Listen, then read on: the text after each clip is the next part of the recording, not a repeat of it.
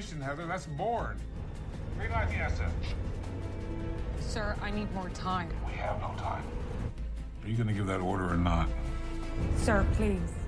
You're too naive to see the truth. There's no bringing in Bourne. He has to be put down.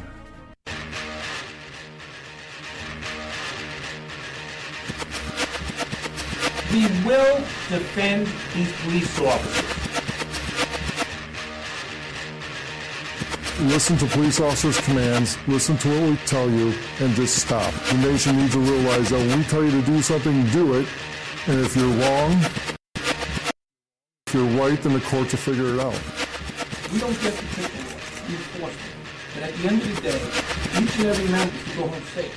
Sometimes the use of force is necessary. You need to comply with the police officer the way the system was meant to be. Comply with the orders of police officers. Resisting arrest is a real and dangerous crime. Nonpartisan Liberty for All. I'm your host, Dave Morin. It is October 6, 2016, and we're coming to you live from Las Vegas, Nevada. Thank you for tuning in to Nonpartisan Liberty for All. We're on weeknights Tuesday through Thursday, although we've been off the last two nights, so I apologize for that, at least been off live. But on the Nonpartisan Liberty for All network, which now runs 24/7. So we've been on, we just haven't been on live the past two nights at a regular time, 7 o'clock Pacific, 10 o'clock Eastern. And you can listen live on Spreaker.com or nonpartisanlibertyforall.com to the 24-hour stream and, of course, to the live shows. You can also listen to the archives immediately following the show on Spreaker, YouTube, Twitter, SoundCloud, Stitcher, and iTunes. On Nonpartisan Liberty for All, we promote self-ownership and the ideas of true freedom and liberty, meaning being able to do whatever you want as long as you respect the freedom of others and don't directly interfere with their freedom. Exposing government for what it is, a mafia based on extortion that rules without consent by threat of force and violence. And before we get into our topic for today, and I have so many things I want to talk about that I'm not going to talk about today because I'm going to stick to our scheduled topic, which is we're going to talk all about this synthetic drug act of 2016, originally 2015, and what's going on with Kratom and how Kratom will end up, I think, being part of this bill, as well as how the media portrays drugs, whether they be synthetic drugs or actual drugs, even though the government is really responsible for synthetic drugs, and we'll talk about why. But one of the things I wanted to say after, reading my intro is that people don't see this, and maybe I can come up with a better way of saying it. I'd recommend Larkin Rose to people. Please, if you have any open mind at all about this stuff, and if you're listening, then obviously you do, and you haven't heard Larkin Rose, or you're somebody who agrees with me to an extent, or just thinks that there should be less government, definitely check out Larkin Rose. He has a channel on YouTube because he does a much better job of explaining things than I do with his analogies.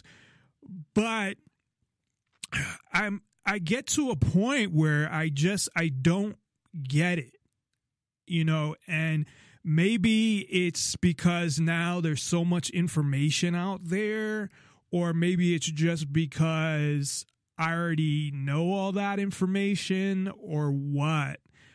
But whether it's taxes and how the government just takes your money by force and says, we're going to spend it on whatever we want, but if you don't like that, you can vote for this person, and the same thing happens. And people actually believe that their vote means something, that things are going to change. I remember listening to people since I was a little kid that, oh, well, we vote this person in, you know, talking about politics and talking about the people and how if this person gets in there, you know, this is going to happen and this is going to change and this will be better. We need the right people, or we need to follow the Constitution, or we need this, or we need that. And excuse me, I'm waiting. You ever like have to burp and can't? And I've been sitting here for like 10 minutes and I hate that feeling. Anyway, it used to happen a lot recently, actually, maybe like 6 months ago, because I drink so much fucking Pepsi, which I've cut way down on. But people don't see that it's the institution of government, that government is sitting there taking a piece of your income without your consent.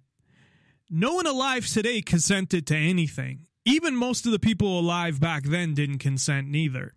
And it's like, okay, we're going to take your money, and at least back, you know, when the Constitution went into effect, there wasn't any income taxes, at least. But there were other taxes and there were other things that went on. So, I mean, to me, this is, you know, 240 years in the making. Go back to, you know, 1776 and the Declaration of Independence. I know I just fucked up that word. But the whole idea that people just don't fucking get it. And it seems like more people are, but at the same time, I've said this before, so it's like we have some good news and we have some bad news. So we have some good news. More people understand that government robs you, extorts you. Everything is based on force. They have no authority to do anything really, and they just use force to get you to do everything that they do. No matter who's in office, it's not the person, it's the institution. But then on the other side, you have a whole bunch of people that are more and more that just believe what government says and want more government, especially progressives, but the conservatives as well. They want to rule you just like progressives do. They just have different ways of doing it. So this whole idea, you know, conservatives ruin the words freedom and liberty as far as I'm concerned, and that somehow they're for freedom because they're for the Constitution, which is just a piece of paper that anybody can violate. But the Constitution doesn't give you freedom neither. And anybody who is against the legalization of drugs, which we'll talk again about again today, you can't be for freedom, because a simple concept of freedom, or one of the concepts that freedom is based on, is self-ownership, which I talk about over and over again because it's an easy concept to understand. So even talking about that, it's like I got to talk about it over and over again. But the concept of self-ownership means you can put whatever you want in your body. And it should be an easy concept to understand when you're talking about drugs. And in this case, so we've talked about Kratom, and just so everybody knows, at least for now, the ban has been postponed. And we'll get into my thoughts on that and what I think is going to ultimately happen, which unfortunately it's going to be banned. It's either going to end up banned at some point, or it's going to end up under the control of doctors. Either way, it's not a positive thing. You know, it's almost worse if it ends up under the control of doctors, to be honest, than if it's just illegal in some ways. So I think that that's ultimately what's going to happen. And I don't think that this is something where people can say, because some people they'll say, oh, look, we have power because we stopped them from doing this. There's a couple reasons. I mean, if they really wanted to do it, they would have done it. They want to keep the illusion of freedom. They want to keep that going. And, you know, they just don't want the hassle neither. So they want to do it, you know, let some shit die down and either, you know, kind of backdoor it or do it through this bill that they have. And maybe knowing that they have this bill that we'll talk about and that they can essentially throw it in there. They don't even technically have to throw it in there. They can use this bill. And again, we'll get into that, to essentially arrest people for selling it or possessing it, which is crazy from what I understand of this bill. And I read it. Some of it I skimmed through because it just listed the chemicals, but it's a violation, just like everything else. It's a violation of freedom. But my point is that drugs are the easiest thing to try to explain the concept of, one, self-ownership to people and government's claim on ownership of your body. So you have those two things. You have the self-ownership aspect, which means, hey, if I own myself, it means a lot of things, obviously. You know, it covers prostitution as well because it's your body. You can do what you want with it. But drugs are the easiest way to explain it. So it means that you can put whatever you want in your body. It's your body. You own yourself. And the other side of it is, if you don't own yourself, then the government owns you, especially if they're gonna kidnap you and put you in a cage for choosing what to put in your body. So the fact that, because you could say, okay, what are the options when it comes to ownership? Well, either you own yourself, you could say other people own you, which you'd be essentially a slave, or a lot of people believe they own their kids, which I don't subscribe to that bullshit. You don't own your fucking kids just because you make a choice to have them. And anybody who has kids has either had them, if it's not by accident and you choose to keep them, it's because you wanted to get something out of it. Now, I don't look at that as selfish in the sense of, you know, you would think of somebody being a selfish person. But I look at that as you have kids because you want that enjoyment of having them in your life and living vicariously through them and raising somebody and giving your time to somebody else. Like when somebody volunteers somewhere, you know, that type of thing. Not that I'm equating having kids to volunteering your time, but what I mean is people that have kids have them for all types of reasons, but people that have kids for the positive reasons, it's still selfish in that you get all these things out of it. You know, you get these good feelings out of it.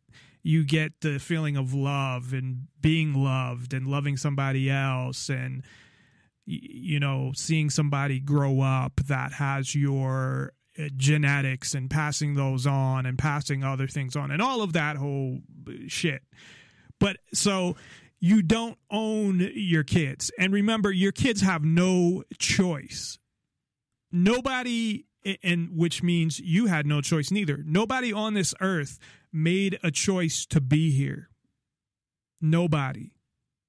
Unless you're an alien and you came from another planet, then you technically made a choice to be on Earth, but you didn't make a choice to be to exist.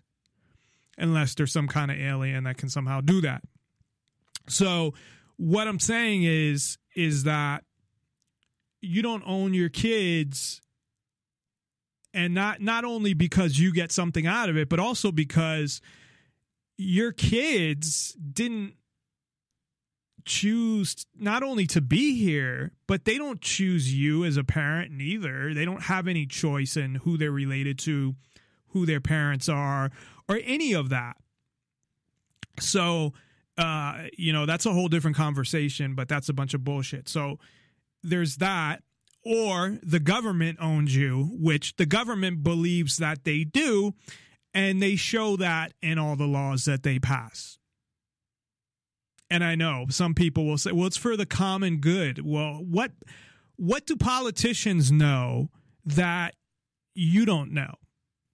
They're somehow geniuses. They're all a bunch of Einsteins or something. And even Einstein, who knows how he was socially. I mean, I'm not an expert on Einstein.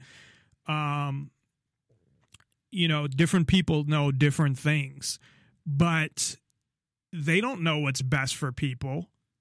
Now, they think they do, and they want to control people. That's why they run for office in the first place. But the government is obviously saying in this example that we're giving you, and that's why I always go to this example, because, again, it's the easiest one to show, that the government's saying, you know what, not only do we own you, we own your fucking body, and we can control what you do with your body, and we can control it up to the point that we will fucking kill you if you do certain things that we don't want you to do with your body. And what sense does that even fucking make?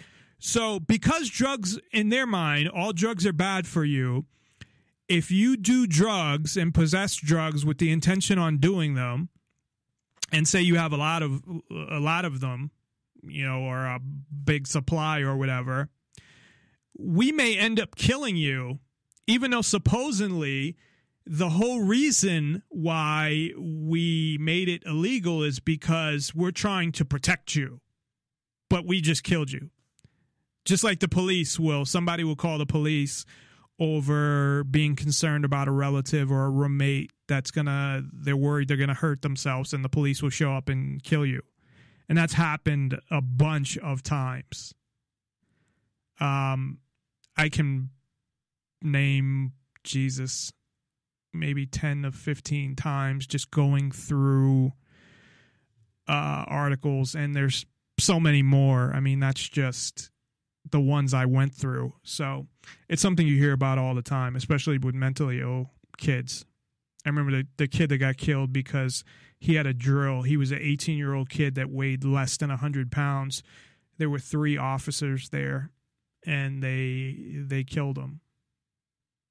It's just so fucking ridiculous. That's just one example out of, I don't know how many. There was one in Vegas, too. Roommate called the cops.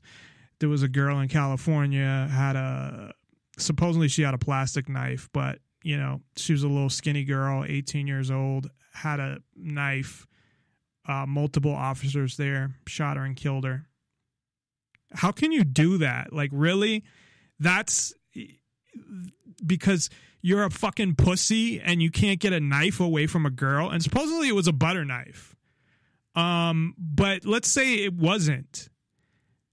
You can't get a knife away from a girl? That many of you? What are you, fucking kidding me? I mean, I could understand if she was like an MMA fighter or something. Like the cop that arrested me, who was an MMA fighter, who's actually on, if you go on YouTube and look up Strip Police or Strip PD, he's in a bunch of episodes. He's a douchebag. His name is Joshua Haynes, Officer Joshua Haynes. He has fucking dumbass haircut with blonde hair that goes up into a point. So like he looks like he has like a little mohawk type fucking thing. Anyway, he arrested me for something that wasn't even a crime. That was the one where, if you've listened to the show before, the DA sent me a letter 3 days later and said, we're not filing charges because I didn't do anything. They had no business even coming up to my car in the first place. But anyway, I don't want to waste any more time on that.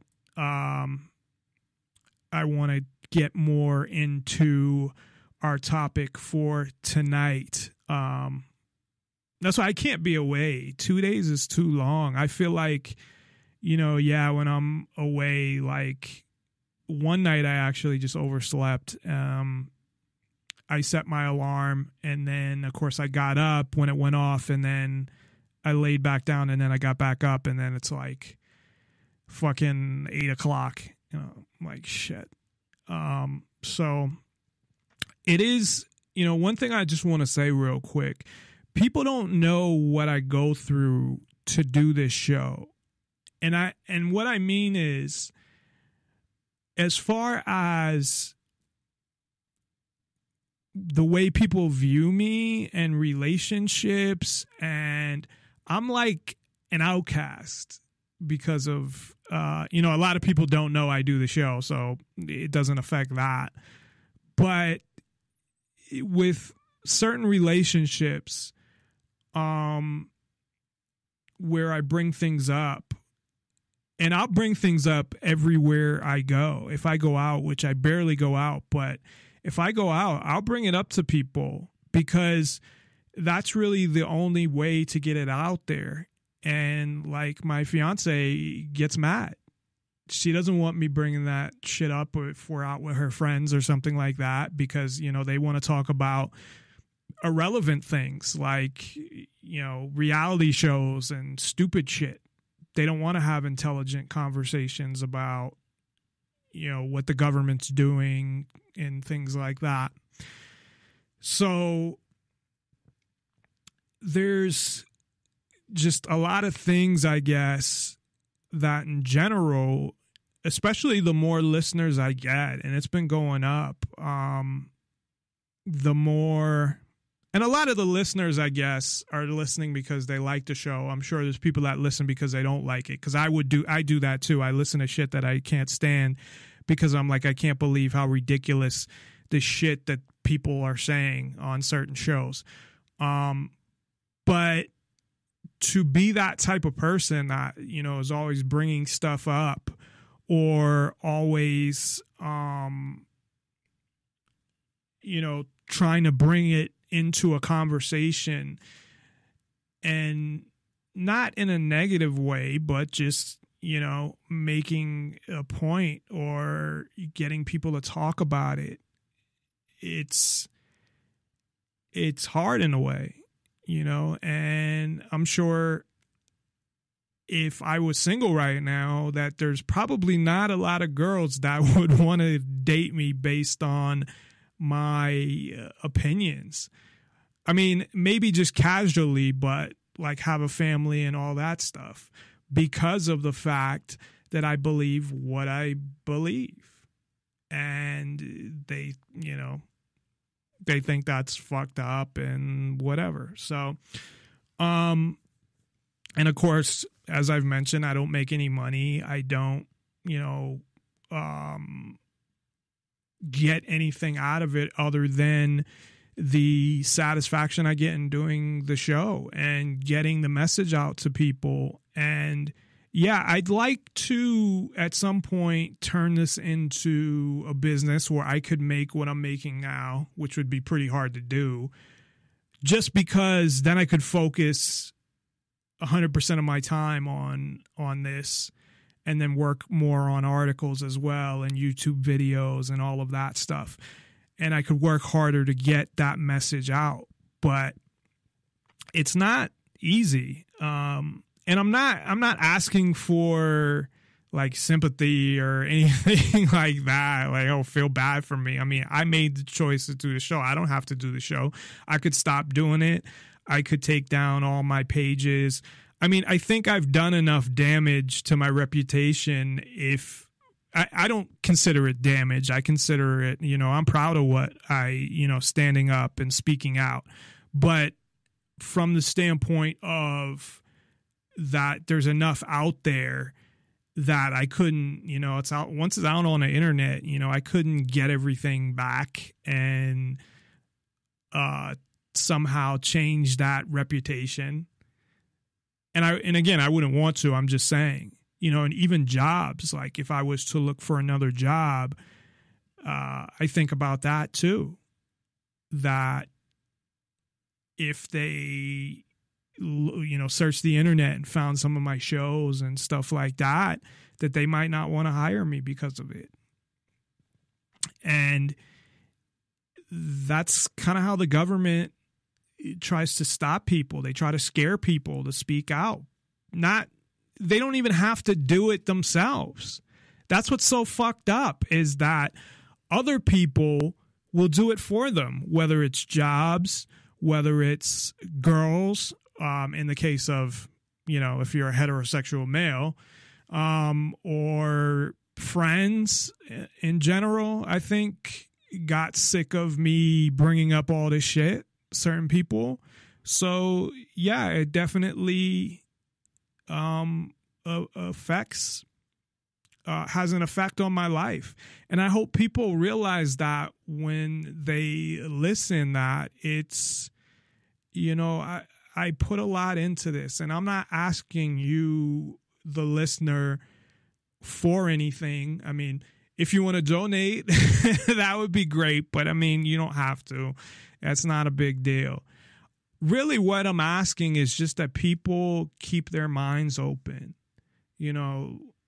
and if it's not even by listening to me, like I said, go to Larkin Rose's channel, listen to his videos, go to, some other, there's not a lot of shows, but there's Free Talk Live. There's other stuff on the internet. There's books on a lot of philosophers that had the same type of ideas. So go out there and, do that, read them. But that's really the only thing I ask, is that people just, instead of getting mad, that they try to keep an open mind, because all I want for people is for them to be able to decide their own life and make their own choices and have that freedom to do it,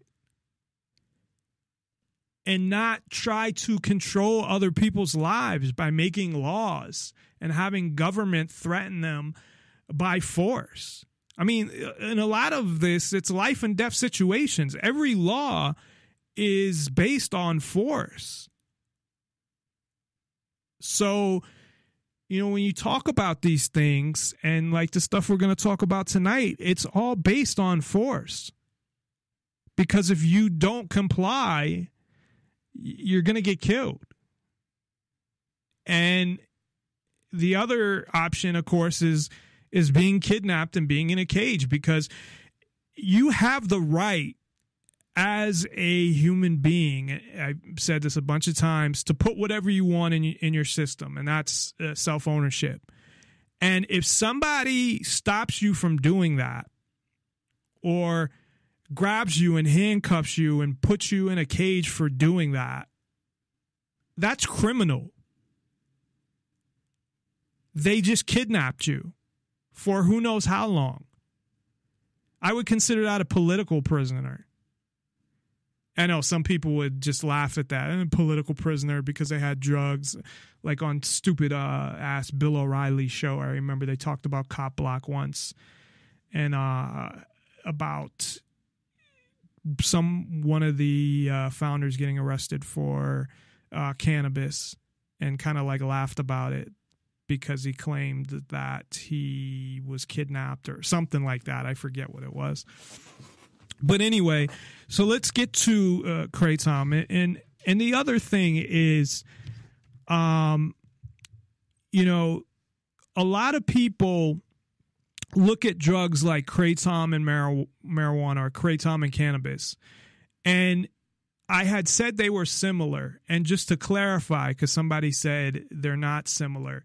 And what I had said was that they're similar in that they're both plants and they're both all natural and they can treat things. Now, the effects are different if you take Kratom compared to cannabis, but they're both, the way that they're put together is you grow it, and with Kratom, they, and there's different ways to pronounce it, but that's how I say it because I think it sounds better that way. But they pretty much just grind it up into powder, and cannabis, they kind of grind it up, not exactly like Kratom, but they grind it up and smoke it, or there's other stuff, there's other ways to consume it.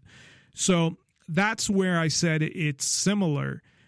And there are a lot of people that will look at those and they think cannabis should be legal because, oh, it's not that bad and it's all natural. And as people learn more about Kratom, they might think the same thing. And many of the people listening now, or that listened to my other show that was all about Kratom, that I did get a lot of listeners, probably the most I've ever gotten, may think that way. But they may think that, well, all these other drugs should be illegal. And to me, that's an issue, because you're no different than anybody else.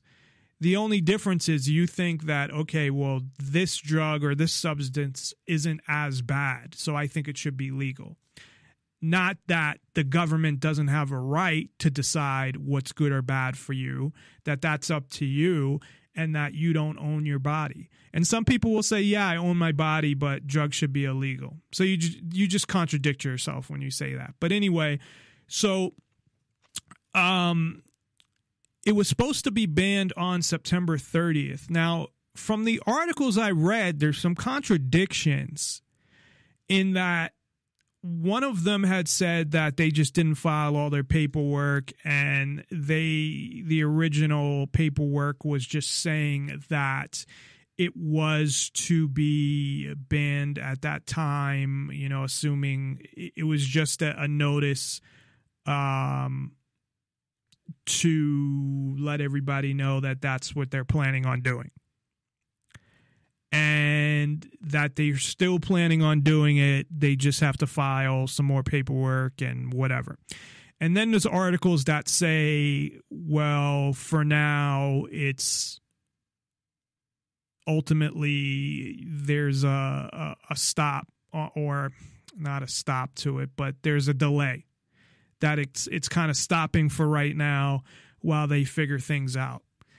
Now, what's weird is that, or not weird, but what's kind of funny is that at the same time this is going on, there's a bill in Congress, HR 3537, the Synthetic Drugs Control Act of 2016.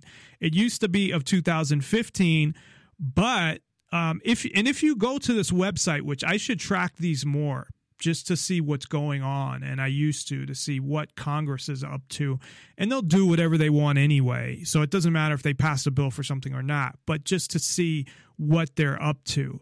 So this passed the House, but this was introduced in September 17th, 2015, and got reported by committee a year later.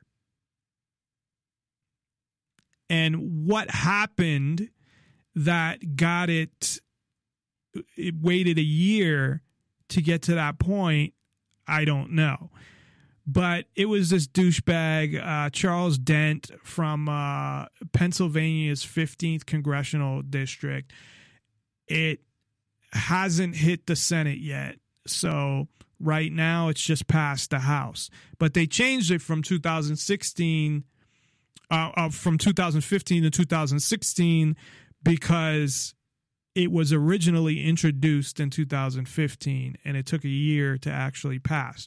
And you could think about that from two different sides. You can think, like, look how long it takes for a bill to even get passed if it's a positive thing, meaning if it's a positive bill, which I don't believe there are any positive bills unless it's a bill that is either protecting negative freedom or getting rid of something else.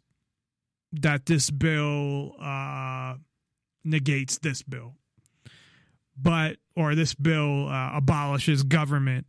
But what's in this bill kind of relates directly to Kratom. So I don't know if one of the things they're thinking about is, well, why don't we just wait and see what happens with this bill first? Because from what I understand in this bill, and I could be confused. Now, we know that Kratom, the people that know about it, we know that it's all natural. We know it's not a synthetic drug. but they consider anything that's a substitute for something else a synthetic drug. So they could consider Kratom a synthetic painkiller. So they could say it's synthetic for hydrocodone or Oxycontin or something like that, because they can do whatever they want. And it does, when you take big doses, small doses, it's more of a stimulant because it is in the coffee family. But large doses, it does have similar effects to painkillers. And also it helps, and this is what has come up, that people were so outraged, is that it helped them to get off heroin, painkillers, because it helps with the withdrawal. So what this bill says, first it mentions a whole bunch of chemicals. I don't believe it mentions the chemicals in Kratom, but they could easily add them. But they don't have to, because from what I understand from this bill, it covers anything that is a synthetic version of another drug. Meaning that because before, what was happening was every time they banned a chemical or a specific substance, they'd come up with something else. So they're justifying this, which is ridiculous, because how can you say something's illegal but not really have it as illegal? So what they're going to say is, well, this we believe was created as a synthetic version of this drug, so it's illegal. Even though it's never been deemed illegal, or the chemicals have never been deemed illegal, it's illegal. You're under arrest. The place that sold it's under arrest, and all of this shit. So one thing it's going to do, it's going to scare people into not selling any of this stuff, first of all, if this bill passes. That anything synthetic, they're not, or even close, like I said, like Kratom is not synthetic, but that's what they're going to call it. And they're going to be scared to sell it. At least like smoke shops. Now, websites, they might say fuck the government and continue to sell it until it actually is on the DEA list or something like that specifically. Which I hope they do that they continue to sell it. And I know they're selling it now. At least one of the websites, the website that I went to before, is selling it. I don't know about the smoke shops. I bet you most of them said fuck it, because there have been smoke shops that have been raided for like bath salts or synthetic marijuana that weren't even selling it anymore. That had stopped selling it, and then they still got raided for it, and they stole their cash. There's video of it in one of the ones in New Hampshire. The hosts of Free Talk Live actually filmed them doing it, and they didn't have any. They had stopped selling it when they were told it was illegal. So essentially, the DEA is gonna have a bill that's gonna allow them to go after anything that they deem is similar to something else. So it gives them that discretion. And again, that's the way I understand it. I could have that wrong, but I don't believe I do.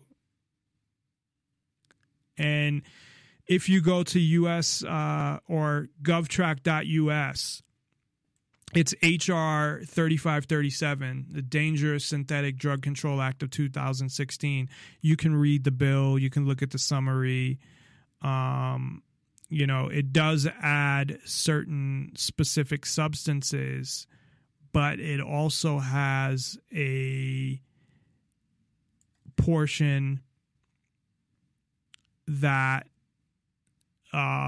it says, I'll just read this summary part. It doesn't mean it actually has it in it, because I'm trying to read it while I'm talking, and it's hard for me to understand it. So it says the bill amends the Controlled Substances Act to modify the definition of controlled substance analog to mean a substance that has a similar, previous, substantially similar chemical structure and pharmacological effect to a Schedule 1 controlled substance. So that's the part where basically that's what it's saying. If it has a similar chemical structure and similar effects, but that is up to the discretion of the government, law enforcement mainly, and then of course the prosecutors and the judges, which are just going to go along with it. So something like Kratom, if this bill is passed, let's say, and they don't put it on a schedule, they don't Schedule 1 Kratom. Let's say they say, fuck it, we're not going to do that. But they passed this bill. Now, even though it is not a synthetic drug and the chemical compounds are not similar to, say, heroin, although heroin is a plant, it's more similar to coffee. They could use this bill to go after people possessing or using Kratom or selling it. Because that's why they write these bills, these open-ended, and we've talked about this on the show before, the business of laws, where they have open-ended bills. And of course, that's why everyone has to hire a lawyer. They make every bill very complicated and hard to understand with the legalese and all that bullshit. So yeah, it's essentially going to get people arrested that don't even know they're doing something illegal, because it's not going to list something specifically as illegal. And so I guess my theories on Kratom is, one, it is just a delay. They're, kind of dealing with the protest and all the calls and all of that. And there's some Congress people who got involved because they didn't want to,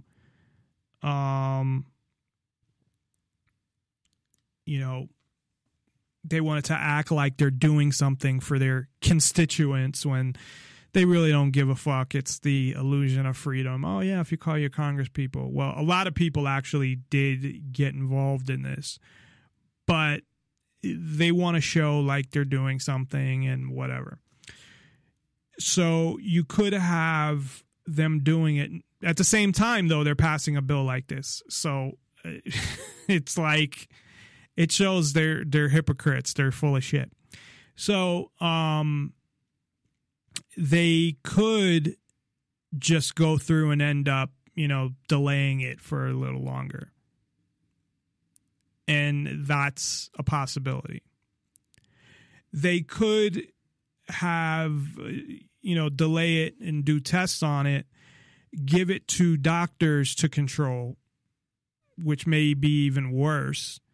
Because this is a problem for the government, is that they want to be able to control all of this. If a drug is legal or semi-legal or prescriptions can be written for it, they want to control it, and they control it through the doctors. So they want to know if you're going to rehab. They don't want people self-medicating themselves. They don't want people getting off of drugs using because that's exactly what the fucking rehabs do. Exactly the same thing. They just use like Subutex or what's the other one? I think morphine. I was watching something last night or Sunday night where a girl was going to get her, maybe it was yesterday, I don't know, but they were going to the clinic to get whatever they got. I think it was Subutex or something, but they had talked about, they give Subutex or morphine or whatever. So maybe they give some people Kratom now. But why do you have to go through that whole process? You have to go to the doctor to do it. You got to pay money, or I guess what I was watching was in Canada, so they didn't have to pay money, but you got to have it be overseen like a parent, like you're a little kid, and it has to be overseen by a doctor, as opposed to there's plenty of people that can do it on their own, and that's what they're doing right now. And there's a lot of those people that they don't want anyone to know, especially with the tracking of information.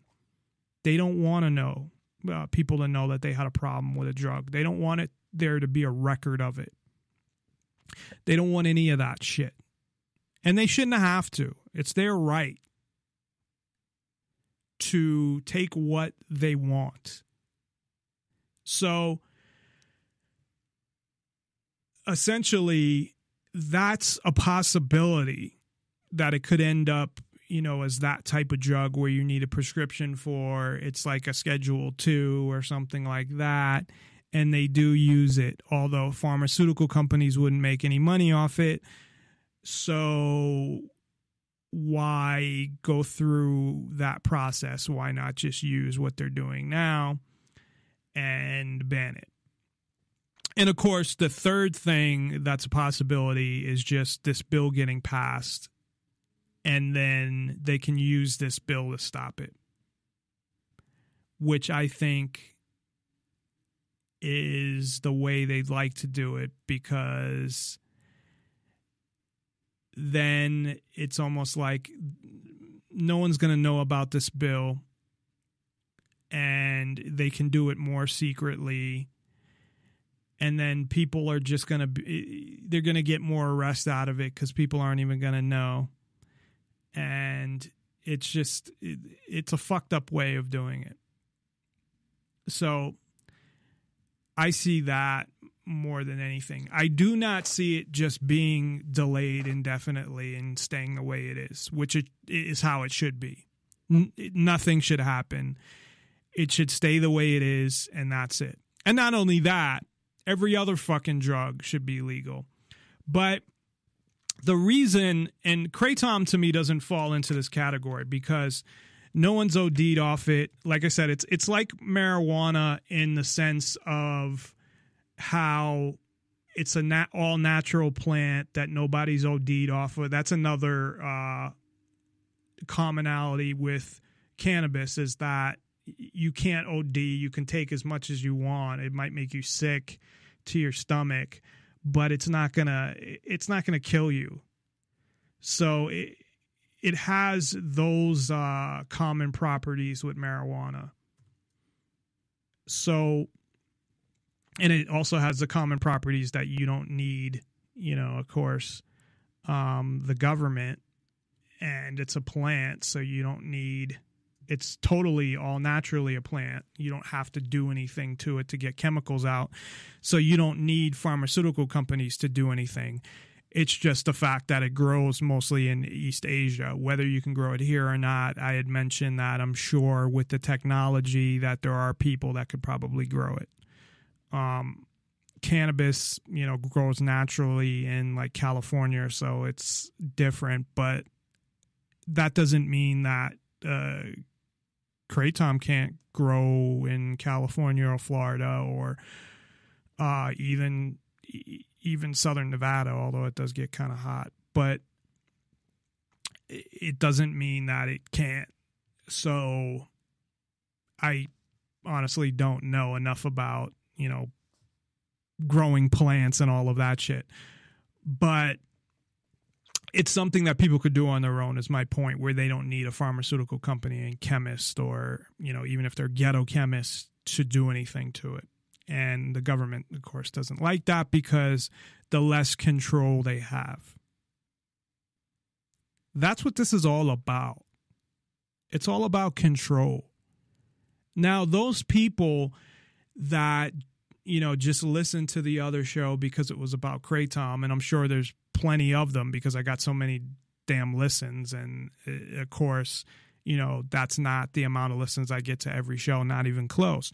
So a lot of people just listen because it had to do with Kratom, and I'm sure a lot of those people still think that most of the other drugs should be legal, but, well, this isn't bad, so this shouldn't be illegal. I mean, that they think most of the other drugs should be illegal, but they don't think Kratom should be illegal or cannabis should be illegal. But that is where,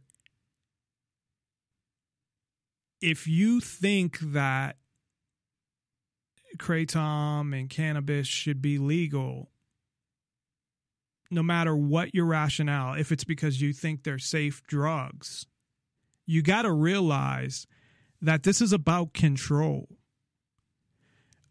The reason why a lot of all these drugs that are illegal have nothing to do with protecting people and keeping them safe. Nothing. Do you know why heroin became illegal in the first place? They were putting it in like cough medicine, and it said heroin on it. It was because they thought that they passed a law initially in San Francisco that all the Chinese coming over were going to rape white women, get them high off heroin or opiates and rape them. And I think it was the same thing with cannabis and cocaine, where black men were going to, rape white women after they got them high on cocaine and marijuana. I mean, these laws didn't come out of being worried about the people or the public or trying to keep them safe. For one, that's none of the government's business. I don't believe that it's the government's job to keep people safe. Now, you could say, well, that's just my belief. But it's not just my belief. It's natural law that you have the right to put what you want in your body, that you own yourself, that it's your responsibility to keep yourself safe. Although the government doesn't do anything to keep you safe. The police don't keep you safe. They show up after the fact. They get you vengeance. They get you revenge. They don't keep you safe. Yeah, occasionally they might stop something in the middle, but that's just by fucking coincidence. So what I'm saying is, if you believe that Kratom should be legal and you believe that cannabis should be legal, you should believe that all drugs should be legal. Now, I hate saying you should, telling people how to think. It bothers me saying that. But I can't think of another way to say it. But it's the same motivation of the government. They're going after it for the same reasons. Whether it's pharmaceutical companies not being able to make enough money, whether it's just control of what you can do, whether it's and these are all reasons, whether it's the police and their budget and being able to arrest more people and fine more people and keep the business of laws going, and all of these things and all of these reasons why drugs are illegal. None of them have anything to do with trying to keep somebody safe. And we'll get into the propaganda from the media because it's ridiculous. You would think, and this is why I think guns and drugs are so related, because they make them sound the same. Like, you would think that drugs are going around just jumping in people's mouths or injecting people automatically by themselves, that the people don't do it, or that drug dealers were doing it. And the same thing with guns. Like, guns are just shooting people on their own. It's not like people are shooting people. So I would keep on, I guess, for the people that are, protesting and doing what they're doing, I ultimately, in the end, don't think it's going to stop anything. But that doesn't mean you shouldn't do it. So if you feel that that's what you should do, and, whatever you've been doing, whether you've been calling your congressman or protesting or whatever, continue to do that. And also look up this other bill, because that's another way they can go after it. And they'll probably say, oh, no, we couldn't use this bill. But I believe they could easily use this bill to go after it. Now, you can go and read it and, decide for yourself. But I would tell if you're the type of person that's out there, you know, protesting or calling your congressman or whatever, I would also tell them that you're against this bill, this HR 3537, the Synthetic Drug Control Act, because it's not only something that is banning specific substances, it's also giving them power to ban something without going through any process first. It's giving them discretion to say, well, this is like this, so this is illegal. And more people will get arrested or kidnapped because that's what it is. And you think of all these synthetic drugs. Why do you think these synthetic drugs exist? And again, Kratom, I take out of it because I don't think that it's a synthetic drug. However, I do think that more people do it because it's illegal. But also, if you do research on it, you find out that it's all natural and stuff like that. So I think people have gotten to the point where it's not just about it being legal, it's also about it being all natural. So, but if opiates and painkillers and all of this other stuff were legal, would people ever have gone looking for something like Kratom to use? And maybe they would have. I don't know. I don't know if it would have gotten as big as it is, but maybe. And I think that's a positive thing. Don't get me wrong. I think the fact that it's all natural is a positive thing. And I think that the fact that it's legal, at least for now, is also a very positive thing. Of course, I think all drugs should be legal, but taking Kratom out of the equation, all these other synthetic drugs, which I think are dangerous. I don't think Kratom's dangerous at all compared to anything. It's not it's when it comes to a danger scale, I think it's on the same level as marijuana or cannabis, or even less, where you can't OD on it. It's not mixed with other chemicals. It's not dangerous as far as I see it. But a lot of these other synthetic drugs are dangerous, and a lot of times more dangerous than the actuals that are legal, or originals or whatever. But the reason for that, and I think this is by design, is the fact that all these other drugs are illegal. Because people went looking for legal ways to get high and get the same high they were getting from other things.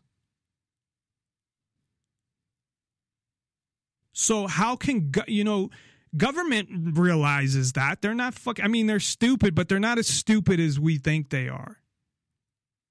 They know exactly what they're doing. They know exactly why these are being created. And then they twist the whole thing around and they have their government media go out and give all the bullshit on it. Whether it's in a TV show, whether it's in a documentary, and I've been watching so many drug documentaries it ain't even funny. I actually enjoy watching them, although a lot of times they piss me off because of the propaganda that they put in there. Like they have police saying stuff like, oh, they're ruining our city, these drug deal, like, the shit they used to say in the 80s, they're still saying that it's the drug dealers. Now, the drug dealers that are killing people, yeah, but the majority of people that sell drugs do not kill people. That's something they want you to think, that drugs brings crime. It does bring a certain amount of crime at certain levels, like you look at the Mexican cartels. But in general, there's a lot more people that sell drugs, the majority of people, where there's no violence involved. And if you want to get rid of the violence, then you make it illegal. You make it legal.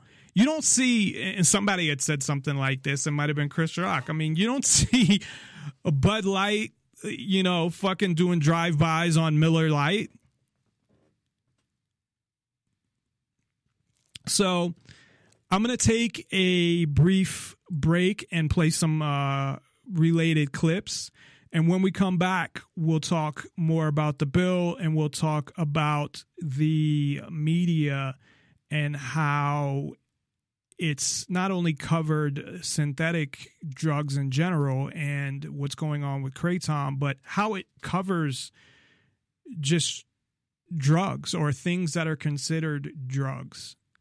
I don't even like the word drugs anymore. Even that is it's a negative term because it means something like they don't call Tylenol drugs, or I guess some people do, but most of the stuff that are legal, they don't call drugs. But if it's illegal, they do call it drugs. And we'll talk a little more about the propaganda regarding why a lot of these things are so bad, and how making them legal on so many fronts would get rid of so many problems, that you'd really take your problems with drugs and you'd minimize them very low. And then you'd still have people that would have drug problems, but you totally minimize the people that have drug problems, because I define a drug problem as something that is interfering with your life. If you can't work or get to work, or you're having problems within your relationships, or if doing drugs is fucking up your life, you have a problem. If it's not, then you don't. Or if you're paying a bunch of money, and that would eliminate that problem if they were legal. If you're getting arrested all the time, of course, again, that would eliminate that problem if they were legal. So the people that their only problems are money and the police, they don't have any problems if drugs are legal. So we'll get to all those things and more when we come back. And I forgot to, at the beginning of the show, mention the number. Of course, we're always happy to hear from you. You can call us via phone at 702-470-7664. That's 702-470-7664. Or you can call us via Skype, username Nonpartisan Liberty for All. Just send a contact request. Of course, I never mentioned this, but I should. There is a chat room. So if anybody wants to ask a question via chat, if you're too nervous to call in or get on or be on the radio, not like there's that many listeners anyway, but if you're, too nervous to do that, you can always just send a message via the chat room, and I will address your comment or question on the air. So we will be right back after this. Oh, and of course, check us out at nonpartisanlibertyforall.com, where you can find various articles, archives. If you forget the phone number or want to contact us, all that information is there as well. There's pictures. There's pictures of my bruises from the police, if you want to look at those and more. So just check us out there. So we'll be right back after this. NonpartisanLibertyForAll.com. Off the streets and off the shelves, a local congressman is pushing for a law to make all synthetic drugs illegal. It comes after overdoses overloaded emergency rooms up and down the East Coast and here in the Lehigh Valley. Congressman Charlie Dent introduced his bill today in Washington. WFMZ's Jamie Stover is in the newsroom with more on the proposal. Jamie? Rob and Wendy, Congressman Charlie Dent says this will help get drugs off the streets because it will remove the gray area in current legislation that makes it tough to prosecute those who manufacture and deliver synthetic drugs. It's an imperative that we restructure the law so that the DEA, the Drug Enforcement Agency, and the FDA have additional authorities to go after this poison and remove this from the street. Congressman Charlie Dent says the Synthetic Drug Control Act classifies more than 200 synthetic drugs as so-called Schedule I substances. Those are drugs deemed dangerous and addictive under the Controlled Substances Act. The bill would also lessen the burden of proof for prosecutors, and Dent says it revamps an outdated 2012 law. Our bill would essentially allow prosecutors to prove only that the drug in question is similar in terms of chemical structure or narcotic effect. See, there you go. And that's what I had said, that they only have to prove that it's similar. They don't have to prove it has a certain chemical. They don't have to prove anything. So basically what they have to prove is that it gives a similar effect. So right there, Kratom, even though it's a all natural plant that is safer than probably any drug I can think of, probably safer than like acetaminophen, but they will be able to say, hey, this is synthetic for painkillers, so, or heroin. I think that's really stretching it, but they can do whatever the fuck they want. So they could say it's the equivalent, or they could find some other Schedule I drug that has opium in it and say that it's similar to that, and then just arrest people for it. So is that their plan or not? I don't know. And maybe that's what they're trying to figure out right now as far as how they want to approach this. And this is from a year ago, actually. So, again, it took them a year to, as I mentioned at the beginning of the show, to actually get this bill through. However, once it got to, I have the schedule here somewhere. Once it got through committee, let me get back, to the list. It lists like the dates, and it has a history. So it has when it was introduced. It was reported by committee the 21st. It got passed the 26th. So that took 5 days. However, it was introduced in September 17th, 2015. So it took a year to get to reported by committee. It took 5 days to go from reported by committee to passing the House. Now, what was it that sped that up? Because during that same time, you had, I think it was on August 30th or September 1st, right around there, I believe maybe August 30th, that they had made the announcement on Kratom. So during that same time, or at least 2 weeks later, this bill, gets reported to committee. So I don't know if that's just coincidence, which I seriously doubt it is, or there's a reason behind it. Synthetic drugs sold legally under names like K2 and Spice came in a deadly wave this year, including 8 deaths here in the Lehigh Valley this spring. We've been extremely busy this year, not only with investigations, but with autopsies. Last month, Lehigh County Coroner Scott Grimm told us he expects more than 120 overdose autopsies this year. Last year, he investigated 84. The hospitals were overloaded too, and police were overwhelmed. Many of the people that you do arrest, when you do arrest them, they're in that very aggressive state. Swinging, hitting, kicking, up to spitting. Dent says it's time to do something about it. We really need to protect people. That's why we're doing this. Now, this bill specifically targets the dealer, not the user, and Dent says he has strong bipartisan support for this legislation. It will now head to a House committee for review. In the newsroom, Jamie Stover, 69 News. Thank you, Jamie. Tonight, the DEA saying there's no timeline of when the controversial herb Kratom will be banned. Initially, the Drug Enforcement Agency announced September 30th as the day it intended to make Kratom illegal. Michelle Casada is live now in the newsroom with what effect the DEA's intent is having on those pro and anti-Kratom. Michelle? Kelly, several online Kratom vendors have these notices up saying their stock is limited and their future sales uncertain. Now, as you can see, several of these products are out of stock, and this is concerning both Kratom supporters and Kratom critics.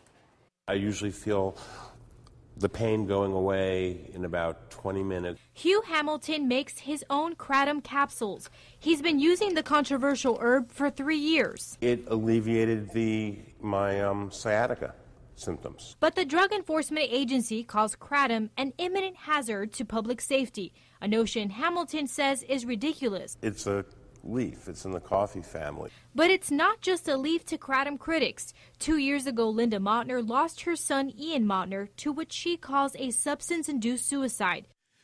They keep bringing that up. I played the fucking story, okay? This happened in Florida. And this fucking bitch who now wants to be this Crusader, okay? I'm sorry your son died, but I'm not going to sit there and not call you a bitch because your son died. Her son was taking fucking a bunch of shit for depression, and he also took Kratom, and because of that, it was a Kratom, and she blames that. Maybe if he wasn't taking a bunch of shit for depression, probably SSRIs, he'd still be alive. So there's no validity in this fucking bullshit. That's what they use because they have nothing else to use, because no one's dying over it, because it's not dangerous. She says he had been addicted to Kratom for 3 years. He started in the summer of 2011, right before his senior year, and he was gone in 2014. She understands that people... Really, 3 years. So he took it for 3 years, and he didn't commit suicide till 3 fucking years later, too. You know, leave out the rest of the story, though. Like Hamilton, use the herb for pain relief, but is concerned about where the Kratom powder mixes are coming from and what's in them. Are you trusting the hands that that's going through? I mean, this can be laced. As we know, there's like so many drugs out there now. Hamilton says he is all for regulation, but doesn't want the DEA to make the herb illegal. In August, the agency announced plans to list Kratom as a Schedule I controlled substance in the same group as heroin. When it will happen is still unknown. 1 minute, I'm elated about the DEA banning it, making it a Schedule I, and then the next minute it's like, well, it's going to be delayed. Wait, did she just... This is reporting. She just said she doesn't want it banned. She just wants something to know what people are getting. And then she just says, oh, they're banning it. I'm elated. Then they change it. And now I'm whatever.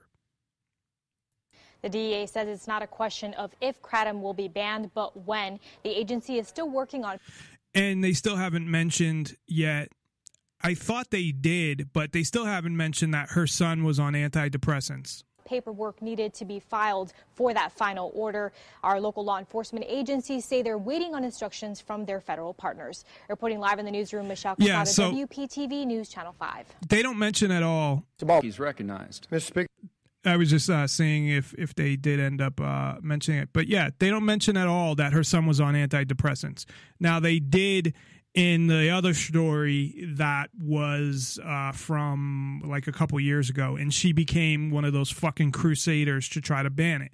It's like, just because your son couldn't handle something and he was on other shit that was probably the cause of his death. And I know I probably sound like I'm unsympathetic to his death and that I'm an uncaring person and whatever. And that's not the case, but people can think whatever they want.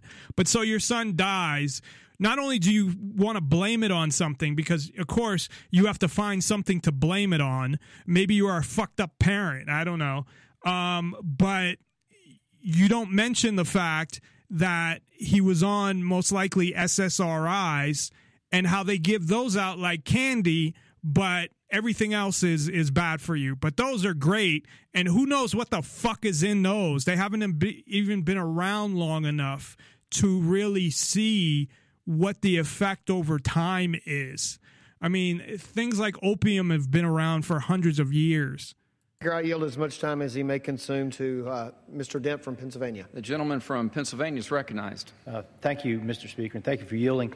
I'd like to thank Chairman Upton, Ranking Member Pallone, Mr. Guthrie, Katko, Mr. Himes, Eleanor Holmes Norton, and Congressman Jolly, all for helping to bring this bipartisan bill up today in order to officially identify these dangerous synthetic substances and address the public health crisis presented by their continued proliferation throughout the country. I've been working for several years to bring attention to the very serious threat that synthetic drugs pose to the health and safety of communities both within Pennsylvania and across our nation. Although initially successful, after placing a number of synthetic cannabinoids on Schedule 1 and enhancing the DEA's authorities to protect the public from these drugs through legislation that was signed into law in 2012. The DEA protect the public. The DEA, who has probably killed way more people than Kratom or synthetic drugs have killed. We've begun to see a renewed rise in both the... He's recognized. And I'm talking about... Mr. Dent from Pennsylvania. The gentleman... I'm talking about innocent people. If you read Radley Balco's book, which I strongly recommend, and you can read about all the fucking people that they killed by accident or went to the wrong house, or, kids that they killed, or like... this was recently the flash bang grenade they threw into a fucking baby's crib over somebody selling a 50 bag of, what was it, meth or something. It's ridiculous. The public health crisis presented by their continued proliferation throughout the country. I've been working for several years to bring attention to the very serious threat that synthetic drugs pose to the health and safety of communities both within Pennsylvania and across our nation. Because you're a fucking douchebag congressman. After placing a number of synthetic cannabinoids on Schedule 1 and enhancing the DEA's authorities to protect the public from these drugs through legislation that was signed into law in 2012, we've begun to see a renewed rise in both the number of new substances on the streets and the number of victims affected by these products. This bill simply adds 22 compounds to Schedule 1 of the Controlled Substances Act, and these are, frankly, the very worst of the worst compounds out there. The products targeted by this bill are primarily labeled as synthetic marijuana, bath salts, or synthetic opioids, which are sold under the labels like K2, Spice, Flakka, that allow them to be marketed to unsuspecting young people and some of the most vulnerable members of our society. Through modifications to the chemical formulas of these drugs, their overseas manufacturers have been able to continue to push them on the victims under the false impression that they are safe, despite often being more potent than the drugs. I'm sorry. They've been able to push them on the victims. Now, this fucking shit, it's just such bullshit to me. I'm sorry. Because if you're going to sit there and tell me that people that make a choice to do a fucking drug are victims of who? Of themselves? That drug dealers are the ones that are the bad people and these people are victims of drug dealers. What about all the obese people and people that die of heart attacks, which account for 500,000 deaths every year? And are up there with cancer as the number one cause of death? Is McDonald's, are they food dealers that should be fucking, arrested and put in jail? Because more people die of heart attacks, a lot more people, it's not even close, than die of any type of drug. And if you didn't make all these other drugs that were safer, or at least would be safer if they were made by a actual company, pharmaceutical company with a chemist, or it doesn't have to be a pharmaceutical company, but a company with a legitimate business and a legitimate chemist that was putting the stuff together. For one, you wouldn't have the synthetics because they'd just be making the real thing and people would be buying those and it would be a lot safer among all these other things, which I'll get to when we get back. But that just fucking pissed me off. Drugs, they're designed to mimic without action. Like the step we're taking here today to pass this critical bill and designate these substances as dangerous and abusive products that they are, we will continue. I think you're fucking dangerous. More victims. And you and the fucking government are dangerous. You're fucking under the threat of force, you're robbing people, among other things. You're kidnapping people. The real fucking dangerous criminals, the dangerous gangs, are fucking Congress and the president and all his fucking agencies. And the police, of course, who carry out the dirty work of all the politicians. And sadly, more deaths. Just this month, there was a gruesome killing in my district that was fueled by the ingestion of the synthetic drug known as flakka. Absolutely gruesome. My friend Congressman Himes can talk of a situation very close to him, too, where there's a tragedy. Unfortunately, data from our health centers, law enforcement entities, and poison control offices show that such cases have become... Really? Well, my father gruesomely died of cancer that he got from smoking cigarettes. But cigarettes still seem to be legal, even though I don't know what percentage of people that smoke for a certain amount of time get cancer, because you don't give a fuck about people's lives. And I don't think cigarettes should be banned either. They should be legal. It was his choice to smoke fucking cigarettes, which was stupid. But, you know, you pick and choose because you have agendas and everything is based off of them. And none of those agendas have to do with, well, we care about people. And you know what? It's not your fucking job, man, to tell people how to live their lives. We got to keep people safe. But some people buy into this fucking bullshit. More and more prevalent around the country, and I applaud this proactive action to stop further proliferation. I should note that when we passed the law in 2012, we did shut down so much of these synthetic drugs that were being sold. We shut it down, but these folks overseas have figured out ways to reformulate these compounds, and this problem is back with us again. We had shut it down, but it's back with us, and this is a step that we're taking. And so, again, I'd also like to thank all these bipartisan co-sponsors, for their partnership in this effort and their commitment to work together to address this public health epidemic by getting these dangerous substances off the streets. Finally, and I'd also just like to mention one other thing, too, that this bill has gone through an extensive regular order process. There's been a hearing, subcommittee markup, full committee markup, and the bill is the result of negotiations between the DEA, researchers, and many others. Organizations like the American Hospital Association, American College of Emergency Room Physicians, Fraternal Order Police, the National Associations of Convenience Of course, stores, the police. Former special agents gives of the them more FBI, to do, more money to get. Support and endorse this bill. So finally, I urge my colleagues to support passage of this important legislation today so that we can save lives. And I will continue my efforts to educate the public about the dangers of these synthetic drugs. Fuck protect you. our communities. This time I reserve. I reserve the balance of my time. The Impact segment tonight, giving up the war on drugs. Some Americans want to do it. And in Canada, Another fucking douchebag, Bill O'Reilly. the situation has reached a level of absurdity. In Vancouver, perhaps the most permissive drug city in North America, you can now get a crack pipe for 25 cents. A not-for-profit organization has installed crack pipe vending machines in Vancouver's troubled downtown East Side neighborhood. The Portland Hotel Society is operating a pair of the machines, which dispense Pyrex glass pipes for 25 cents apiece. Many programs provide pipes for drug users, but generally on a one pipe per person per day basis.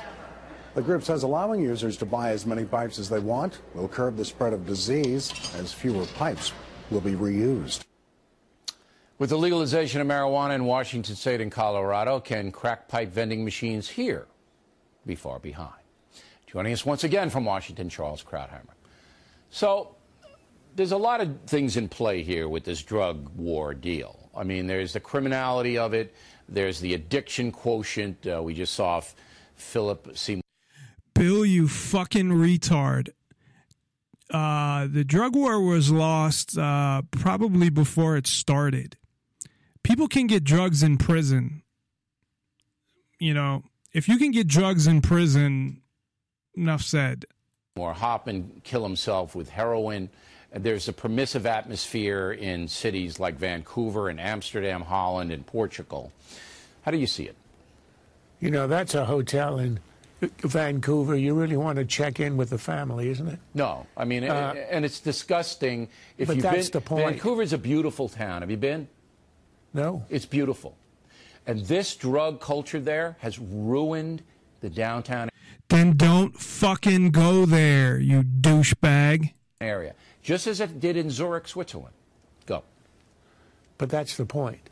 It's precisely because you wouldn't want to check into that hotel, and you wouldn't want to hang out in that neighborhood, and you wouldn't want to live in Zurich or even in Amsterdam where they've had needle exchange programs, because they don't work, and they kill people in the end.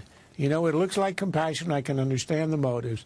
But when you're dealing with drugs of this kind, and we saw what it did to Hoffman, we've seen what it's done to a whole array of celebrities and non-celebrities. This stuff kills. It kills slowly, it kills quickly. And what a society has to do, despite the fact that it causes the corruption, it causes huge expense, it causes hypocrisy, it enriches drug lords. You got to admit all the negatives of the war on drugs. Again, dumbass. That's because it's illegal. You wouldn't have a drug lord if it was legal. You wouldn't have the crime. You wouldn't have all of these things.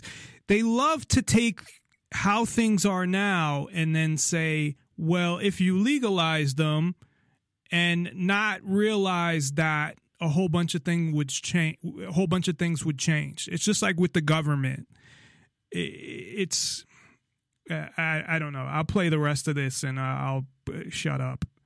Nonetheless, it keeps the number of people who suffer lower than it ordinarily would be. But the argument against your philosophy is harm reduction. I'm sure you've heard that. Harm reduction. This is being led by the New York Times and other liberal media organs, that the U.S. prisons are full of people on drug wraps. So if you legalize the whole thing and regulate it, number one, the state gets more money in taxation. Number two, you take the criminality out of a drug use, even though it's an addictive force. You have 10% of the population addicted to alcohol. So the liberals don't seem to think that that's a bad thing to add to that, because that's what would happen. And then children would just be devastated. But it's an overall message to the society that do what you want. Do what you want. We'll let you do whatever you want. Exactly, you fucking moron. You actually get it. Yeah, it's a message. Do what you want. Because it's your life, you motherfucker. This fucking, I mean, at least he got that. It's a message. Do what you want. We don't care. Do what you want. That's right. You know what? That's the whole point of life, to do what you want. Now, it doesn't mean go and do drugs. And you know what? If drugs were legal after, I don't know, this is a rough estimate. I mean, even in Colorado, the usage has gone down. But if drugs were legal, you'd have probably in 10 years, there wouldn't even be anything referred to as a drug problem. You know, there'd still be some people with drug problems, but my point being is that it would be so small that it would be a non-issue. It would rarely even be talked about. If somebody had a problem, they go get some help, and that would be it. But Bill O'Reilly doesn't believe in freedom. Now, again, of course, if you attack somebody or you kill somebody or rape somebody or anything like that, if you interfere with their freedom, no, you can't do that. That's interfering with somebody else's freedom. That's violating somebody else's freedom. That's violating natural law. You don't have the right to do that. But as long as you don't violate others' freedoms, yeah, it is do what you want. It's your life. It is not the life of the government. You motherfucker. And I apologize for people that maybe this is their first time listening to the show. But my frustration level of these fucking morons, and it's not just with drugs, it's with all of it. It's with taxes. It's with the police being able to do whatever they want. It's with all of it. I'm tired of it. And luckily I have a radio show where I can vent, and when I need to yell about something, I can yell about something, because usually I don't. I'm not somebody, occasionally I will, but for the most part, I don't get on the air and start yelling and screaming and whatever, because I don't think that that's productive. It might be entertaining to people, like there's some radio hosts out there that want to yell and call people racist names and just scream through their whole show, but because it gets them listeners. But I'm not about doing gimmicks or whatever to get listeners. I'm about promoting the ideas of freedom and the truth about what government is, because it is the truth. That's the one thing. I was talking to my fiance last night, and the one thing that I mentioned is the one thing that I got on everybody else, not just me, but anybody who believes in true freedom and liberty. And I always say true freedom and liberty because of the conservatives' bastardization of the words freedom and liberty. But the one thing that we got on the conservatives, on the progressives, on all of them, is the truth. And not having an agenda. And I know people could say, well, of course you have an agenda. You have an agenda of freedom. But how is that an agenda that I want everybody to be free? I don't have an agenda that just benefits a party or a political candidate or even myself. I want people to be free to choose to do what they want in their own lives. It's your life. If you want to throw it away, that's your right too. It is. I know it's sad and whatever. Your life does not belong to anybody else. And I know some parents disagree, as we spoke about earlier. But your life does not belong to your parents. It doesn't belong to your friends. It doesn't belong to your husband or wife. It doesn't even belong to your kids, although I would say the moral thing to do when you have kids is to not do certain things and to make certain sacrifices for your kids. But that's only a moral obligation, as long as, you don't beat them. Well, of course, it falls into, respecting their freedom as well, which is not beating them and not, directly abusing their freedom. And, of course, feeding them and clothing them. But what I mean is that you still, if you don't want to have kids, don't have kids. If you have kids and you don't want them, nobody, this sounds fucked up, but, people can give their kids up for adoption. They could give their kids to their parents or other relatives. And people have done that. Now, I don't think that's morally the right thing to do if you choose to have a kid. Now, if it's an accident, you give it up for adoption, that's fine. Or have an abortion, I think that's fine as well. I think that's, in a lot of situations, what people should have done. But it's their life when it comes to that, too. But my point being is that they don't own you neither, nor do you own them. So, yeah, that's the point. It's your life to do with it what you want. It is not the government's life.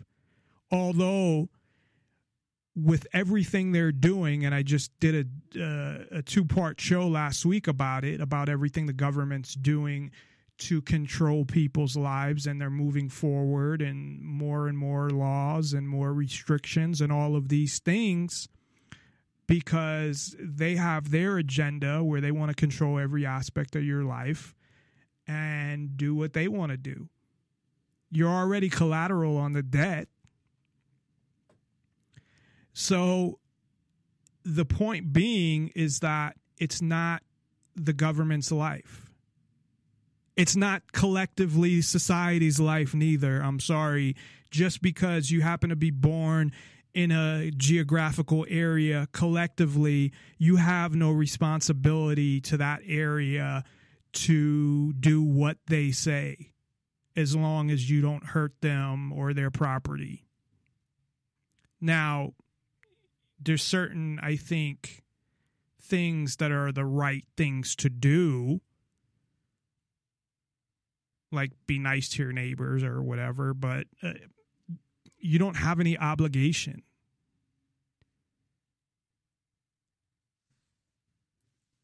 Isn't that right? Look, I don't know. There are some people who think that if you legalize it, you regulate it, it'll cause less harm. They're living on the moon. If you have stores for heroin, stores for crack, stores for... They had them 100 years ago, you fucking idiot. I know this guy is, I feel bad because he's paralyzed, but how much does he know about the world and drugs and things like that? I'm sure, he knows all about drug dealers and people that use drugs and all about that shit, right? Psychoactive, hallucinogenic drugs, which can alter your life for life, especially if you're a teenager. You know that's going to increase the use, and it will increase the use inevitably in young people. That's their claim. It will increase use if it's illegal. And no, it won't.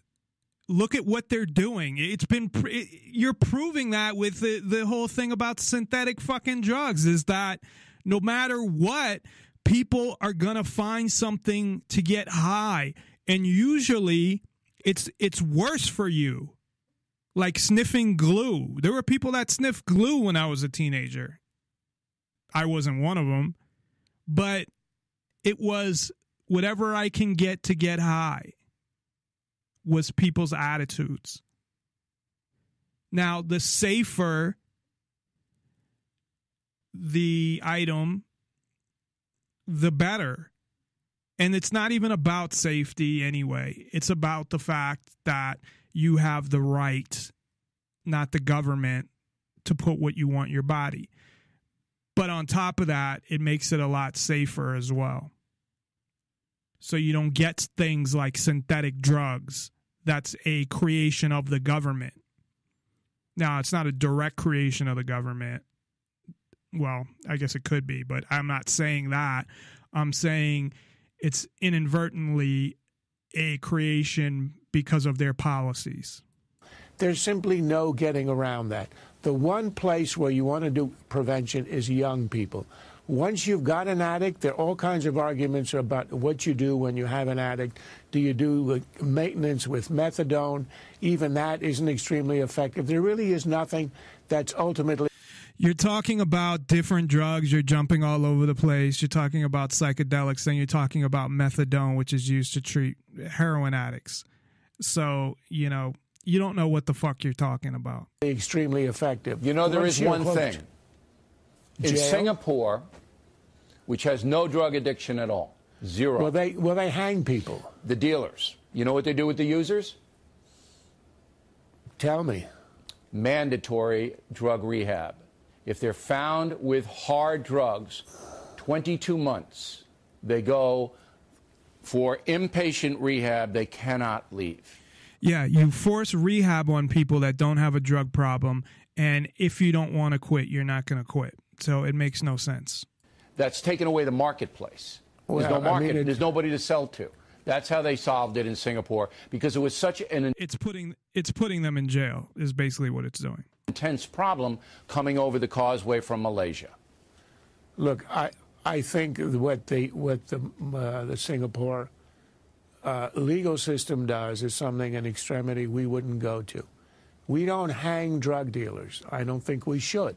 I'm against the death penalty even in more serious cases. But in a society where you don't have that, then you have to decide where you're going to intervene. And I think having them arrested, making it You don't intervene, you fuck. illegal is absolutely essential. Because once these things are proliferating, and we will see in Colorado and in Washington State, we're going to have to study this over a few years. Is there an increase in the use of marijuana among the underage who There's been a decrease in people underage. are not supposed to have access, but Sure who there will be. and I know are going to. And I think there shouldn't be, an age limit, to be honest. No. Do I think like 8-year-old kids should be doing drugs? No. But just like there's no alcohol limit, which I think alcohol is worse than any other drug, for the most part. I mean, there's all these psychedelics and all this fucked up shit. But I mean, then like cocaine or heroin or painkillers or whatever, than those drugs. Now there's drugs coming out now that at least what they're saying about them looks really bad, but a lot of it, who knows what to believe. So I don't think there should be any age limit on it. And because kids are going to get drugs too if they want them. People are going to get these things, or they're going to make them like they did with meth. They're going to create drugs that they can make them fucking sell themselves. It's better to know what's going on. And, if you have people addicted, to try to help them if you can, but not through the government, through the parents and family. And if they need help, there's functional drug addicts. There's plenty of them, depending on the drug. Get access the same way they get access to beer and alcohol? Of course. Is there going to be an increase in traffic accidents? All of these things are worthy of study, but you should never contemplate the legalization of this hard stuff that can kill. Smoking, dope. Yeah, let the government own your body. You are listening to Nonpartisan Liberty for All Radio with your host, Dave Bourne. Call in at 702-470-7664 or Skype in, username Nonpartisan Liberty for All. NonpartisanLibertyForAll.com. I again apologize for that whole rant there, but it's just ridiculous. It really is to me. I don't recommend that anybody go out and do heroin or do any of these synthetic drugs, or most drugs for that matter. I do support Kratom if you have pain, or you know what? I support Kratom if you need something, a stimulant or something like that as well. And I do support painkillers, opiates or opioids for pain. I support alcohol if you feel like having a drink to relax. I mean, it's all about what you want to do. And a lot of people have a lot of issues and a lot of problems, and a lot of people self-medicate. One of the problems, I think, is there's the drugs that are coming from doctors, and I'm not talking about the opioids. I'm talking about like SSRIs and shit like that are supposed to deal with these problems. That those are the ones that it's all about the money, and they have the patents, and they come out with a new one every year, and they make all this money, and they still don't know really what it does. because they haven't been around long enough. I think Prozac was the first major one, and that's been around, 30 years maybe, if that. And, at least from a whole bunch of people, a mass quantity of users, maybe 20. So who knows how this is going to affect people after people have been taking them for 50, 100 years. You don't. And that's okay to push on everybody. But because people look at drugs the way they look at them, they have this shit in their head. The reason why so many people die is because they're buying them on the street and they're getting shit that is mixed with stuff. It's so many fucking things. And I've said it all before. And it's just ignorant statements like that. Never mind anything else that this fuckhead said. The bottom line is that you own yourself. It's your decision. Up until 1914, the government never got involved with what people put in their own bodies, as far as I know. Nor should they have. Now, they got involved in other things, and as I have mentioned, and I looked up the definition of government again today because I posted a definition, and they're all bad, and they have, of course, the word control in it. Let me go to Facebook and see the post that I made on Nonpartisan Liberty for All on facebook.com/Nonpartisan Liberty for All. All my social media is at my website, Nonpartisan Liberty for All. But I made some posts on some definitions from Merriam-Webster's dictionary, online dictionary. And government is the act or process of governing. You're not supposed to really use the definition or the word in the definition, specifically authoritarian direction or control. Or it's not authoritarian, but it's authoritative direction or control. The continuous exercise of authority over and the performance of functions for a political unit. Rule. Like ruling over somebody. I mean, these are not positive things. So, as I've said, that from the beginning, government has a goal, and the U.S. government is no different, to totally take over and control every aspect of your life. Now, I think they started at a higher level of freedom than most governments, although most people don't know this, but if you look at China's government, Russia, and this is prior to, of course, Russia becoming communist, or while they were communist, who else?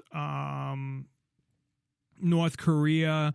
They all have the same type wording as like the Bill of Rights and stuff. It's crazy because they don't give a shit. It's just a piece of paper. And that's what people don't get. It's just a piece of paper. And it still didn't give you a true freedom and liberty. It gave you a level of freedom. Now, depending on who you were, obviously, because it didn't give women freedom. It didn't give black people freedom. But from that point until now, they've been working to take away or to meet their goal of controlling every aspect of your life. And as I've said before, they've done it in a way that they're able to give people a long enough rope, essentially, because you're obviously a slave of the government to a certain extent, because you work for them. They claim ownership over you. They tell you what you can do, what you can't do. And I'm not talking about the natural laws or respecting other people's freedom. I'm talking about all these other things. They tell you have to pay them a portion of your salary. They tell you, and never mind that, you know, all the taxes that they have. So you work for them. They own your property because they can take your house away via you not paying property tax or eminent domain. So they started at a certain level of freedom in certain areas, and in certain areas, actually, there was no freedom, like for women and black people. But from the beginning until now, they've been trying to achieve the goal through generations of controlling every aspect of everybody's lives. But because they give people like enough rope,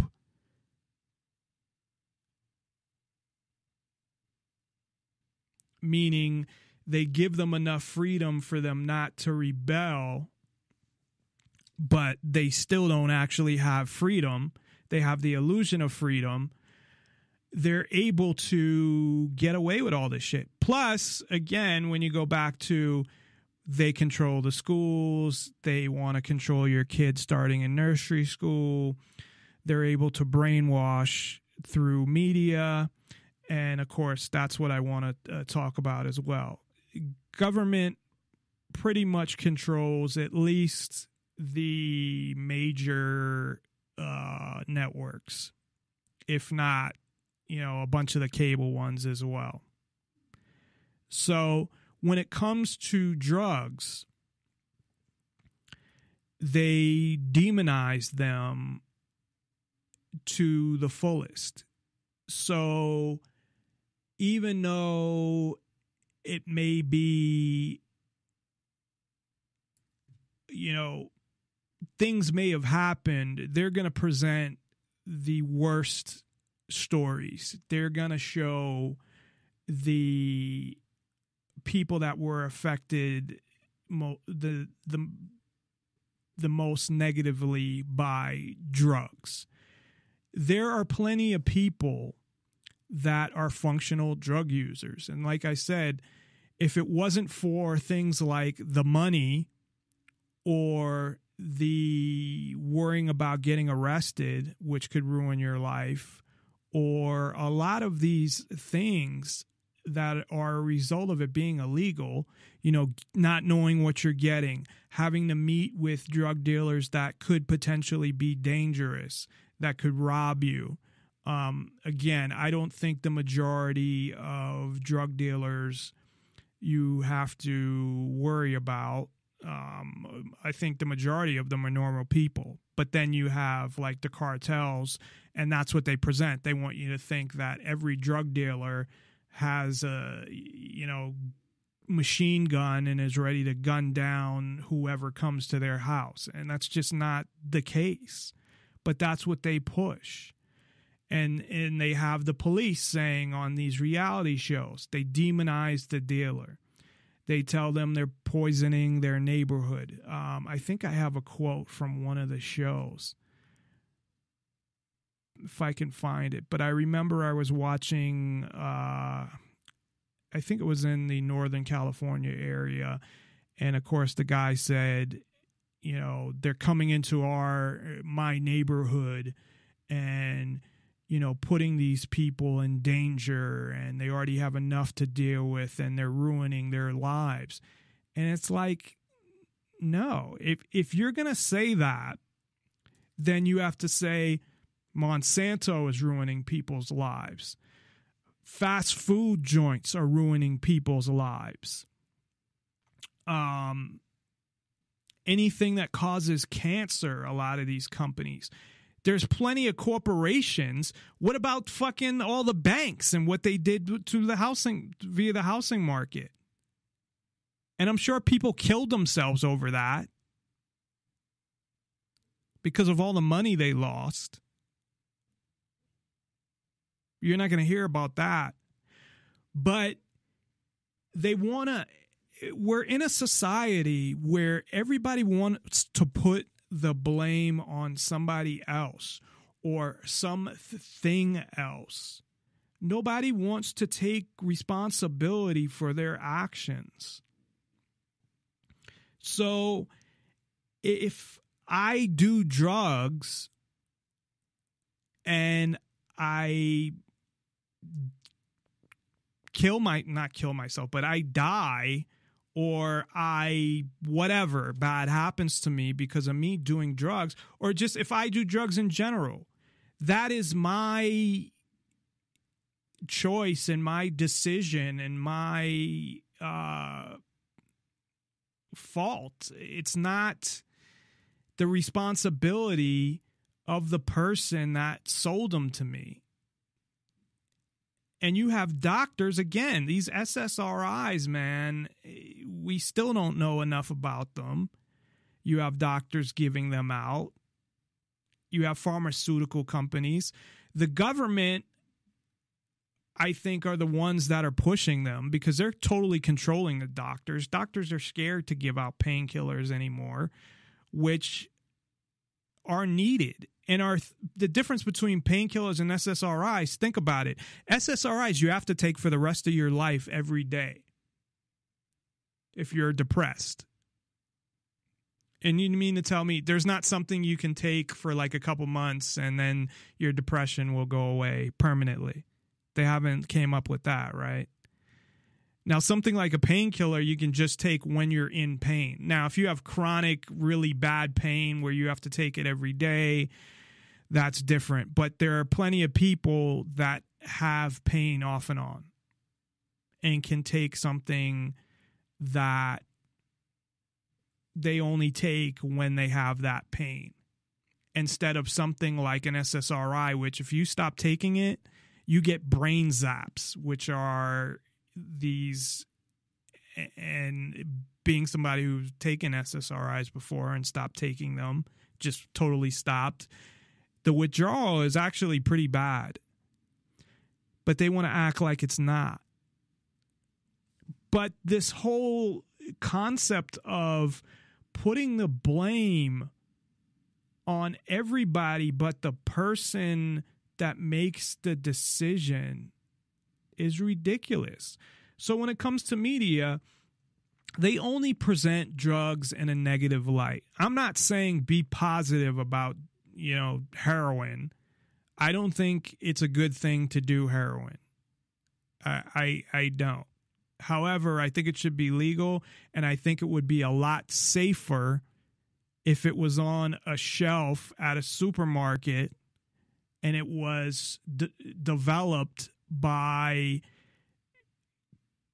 I want to say respectable companies, but companies that make, Tylenol or make, other things like that, or pharmaceutical companies as well, as opposed to some fuckhead on the street who doesn't know what they're doing.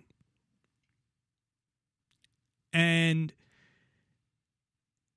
if they would have never made drugs illegal in the first place, all of these things that exist now never would have existed. All these synthetic drugs, all these drugs that are actually really bad for you. Like, I look at meth like it's really bad for you. I don't really know, but I see in these shows when they're cooking it and the chemicals, and Breaking Bad for one, but even the documentary type shows or reality type shows. I don't know if I call it a reality, but there's like a show called Drugs Inc., like the Nat Geo shows and stuff like that. And you see all the chemicals that they're putting in. Something like cocaine and heroin that they don't want you to know is that for the most part, they're natural. Now, they mix it with shit. Dealers cut it. They put stuff in it. But if they were made by a company who actually gave you the pure drug and all they did was extract it from the plant, because that's really what they're supposed to do, is for cocaine from the coca leaf, they're extracting certain alkaloids that get you high, or from heroin, the same thing, or help with pain, like morphine and codeine, I believe, are two of the alkaloids in the heroin poppies. And to me, cocaine and heroin, because they're from plants and they're alkaloids from plants, aren't as bad as things like meth. That's all of these fucking chemicals that when they make it, they have to wear masks because they're using all of these chemicals. And there's the safety factor that if chemists were the ones extracting these drugs and worked for companies that were actually, trying to make a profit by not killing their customers or doing, damage to them if they can avoid it, although there have been some pharmaceutical companies that have done that, have, created drugs that have hurt people and things like that. But, if Johnson & Johnson fucking made, heroin and cocaine, and I don't know who made it back, when it was legal. I could probably find out, but they talked about on that clip, that Bill O'Reilly clip, and I'm probably going to go till 9:30, especially since I haven't been on in a couple of days. But they talked about that Bill O'Reilly clip in that Bill O'Reilly clip, they talked about minimizing risk or minimizing suffering. And in their eyes, how legalizing drugs does not minimize suffering. And to say that is such an asinine statement. Because right away, the fact that you know what you're getting and you're not getting something that is laced with shit that it shouldn't be. I mean, that alone adds safety. Now, not only that is, I would say that the majority of drug users, and this is just my opinion, are functional drug users. I don't know that I've known anybody, although I haven't had a lot of my brother's friends did drugs, but that I've known a straight up drug addict before. But I've known a lot of people who have done drugs when I lived in Boston. So I believe that the main problems of drug users are being able to get it, being able to afford it, and avoiding getting arrested. And that outside of that, the majority of people, now it depends on the drug, because again, there are a lot of drugs that are worse than others. But I think what would happen, I would hope, is that if all drugs were made legal, but not all of them were available at the store because some companies say wouldn't want to make a crystal meth, that people would instead do the drugs that were sold there, like they do cocaine instead of buying crystal meth on the street. Although, if there's not somebody who steps up and makes it, that's when you could still have a criminal element in there. So there would be somebody like an internet company or something like that, but that hopefully people would avoid those type of drugs. And if they did drugs, they do something similar that at least originated from a plant. It doesn't mean because it originates from a plant that makes it okay. I do think that something that occurs in nature is a little safer than something that is not, although there's poisonous plants that if you eat them, they'll kill you. So you have that as well. But there's something about things growing in nature that, to me, if all they're doing is extracting certain things out of them, makes it a lot safer than something where it's just you take a bunch of fucking chemicals and put them together and then smoke it, and it fucking, you know, I don't know what the fuck it does to you, but from what I've seen in you know, these shows and stuff, something like crystal meth really seems like it's just all poisonous chemicals. So my point being is that hopefully people would stay to the safer drugs, you know, where not to say that anything's totally safe, but if they did heroin, you know, they wouldn't shoot it, hopefully, and they'd, you know, stick to something like that or painkillers or cocaine, and it would all be made by companies that weren't cutting it and mixing it with other shit that could possibly kill you. Because what I understand too is if you shoot heroin that's cut with certain things, at least this is what they were saying, drug dealers were saying on these you know, Nat Geo shows, that it could like clump up in their veins and kill them that way. I mean, there's so many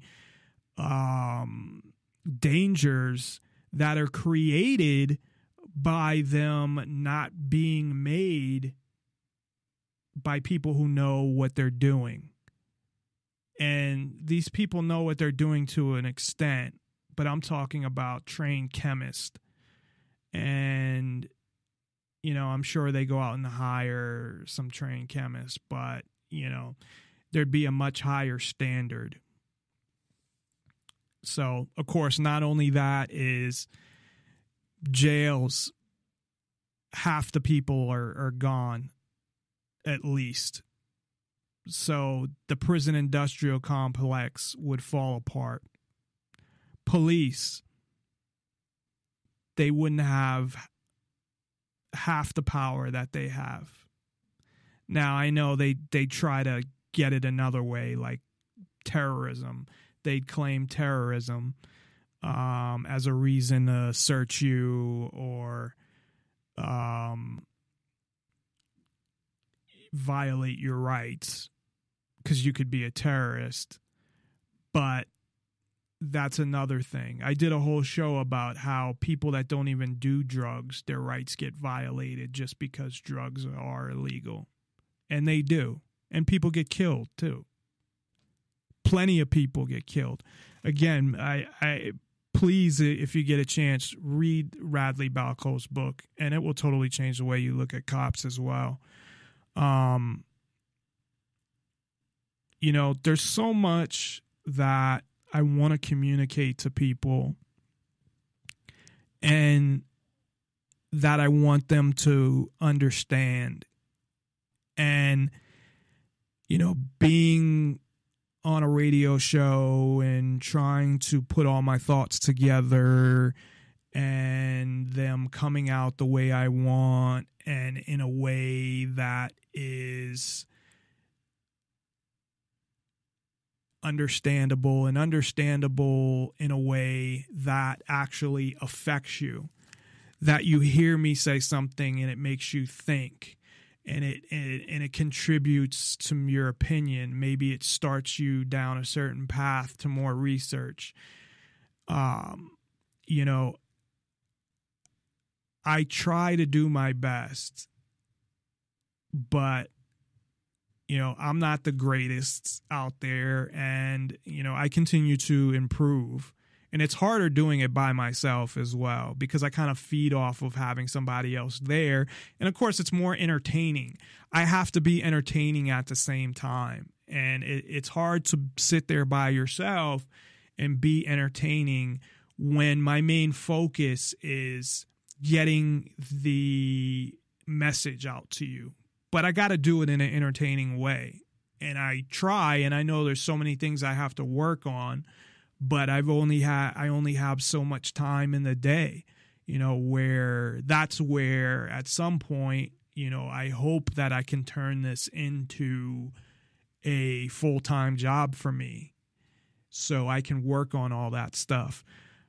But I again want people to know that what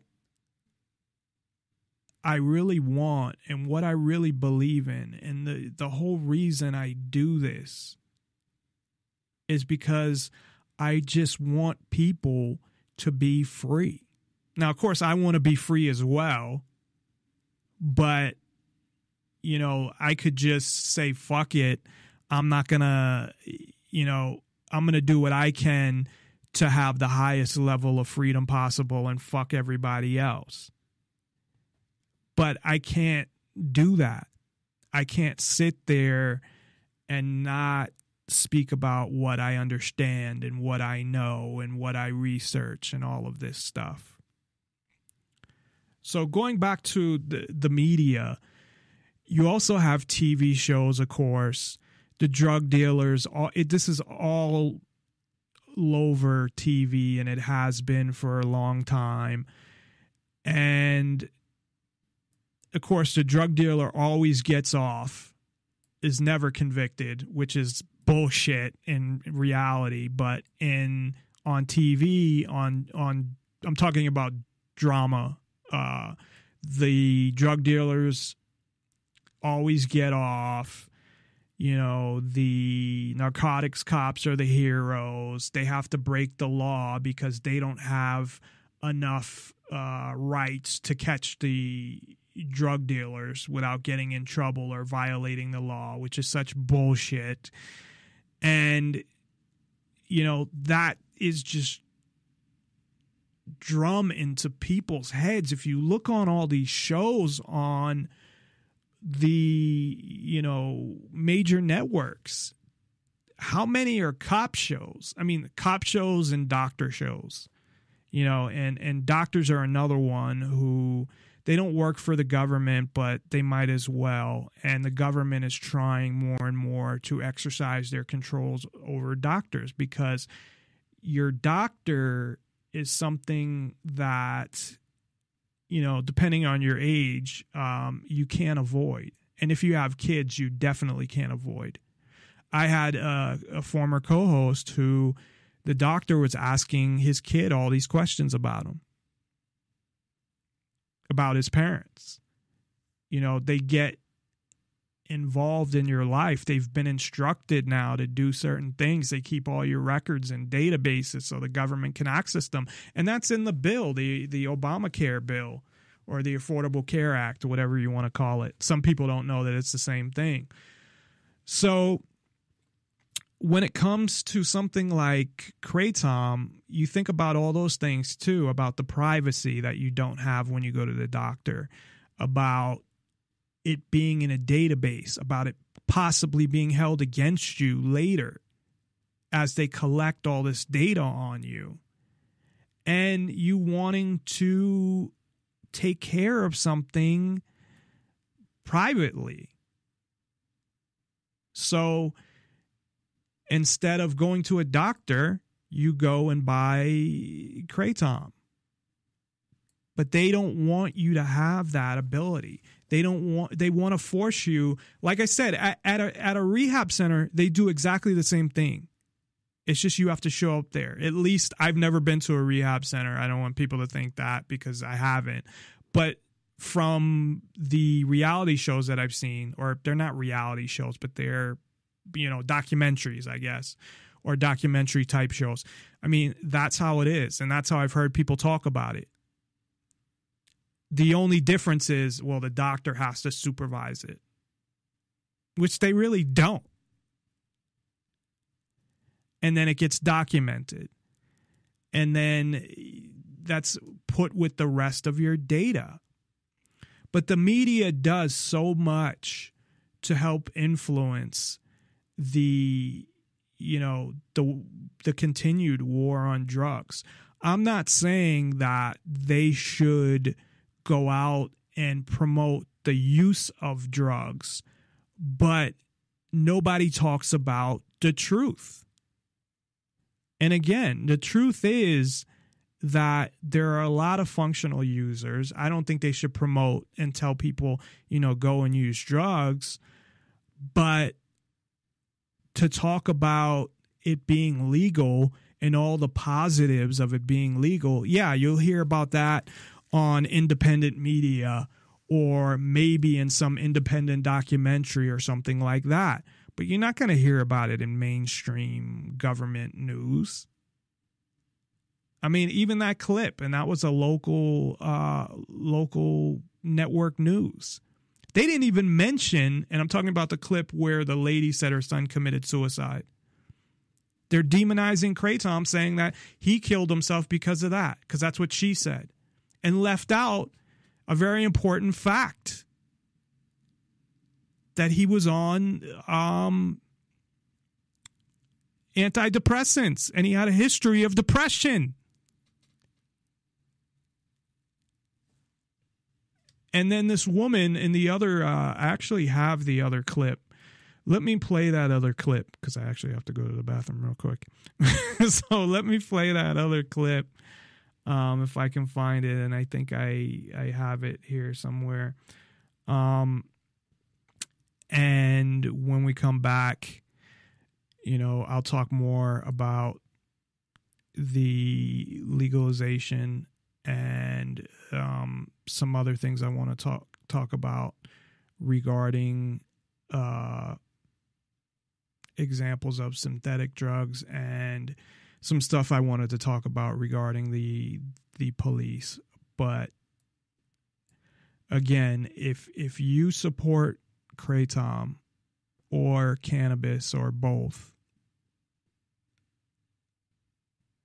just have an open mind when it comes to supporting everything else as well. All drugs. And remember that the government telling you what you can put in your body, that's the definition of government ownership. It really is.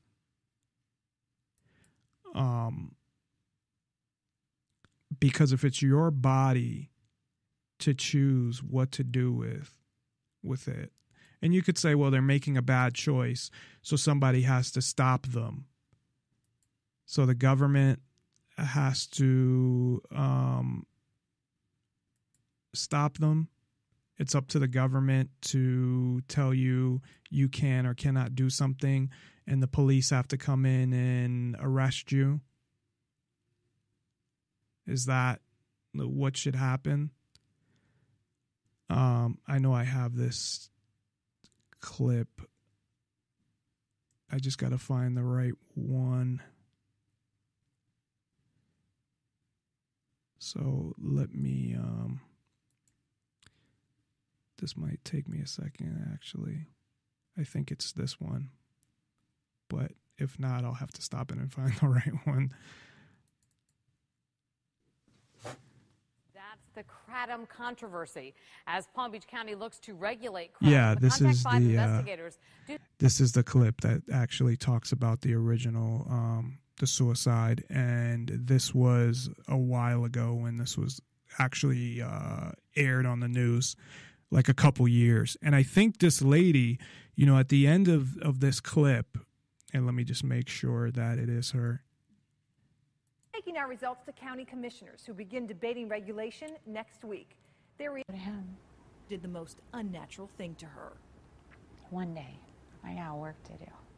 Yeah, it's her. So at the end of it, she could have been one of the people who got involved in this, got groups together, and got to Congress. It's funny when they listen to you when it has to do with something about them taking more control and more power over people.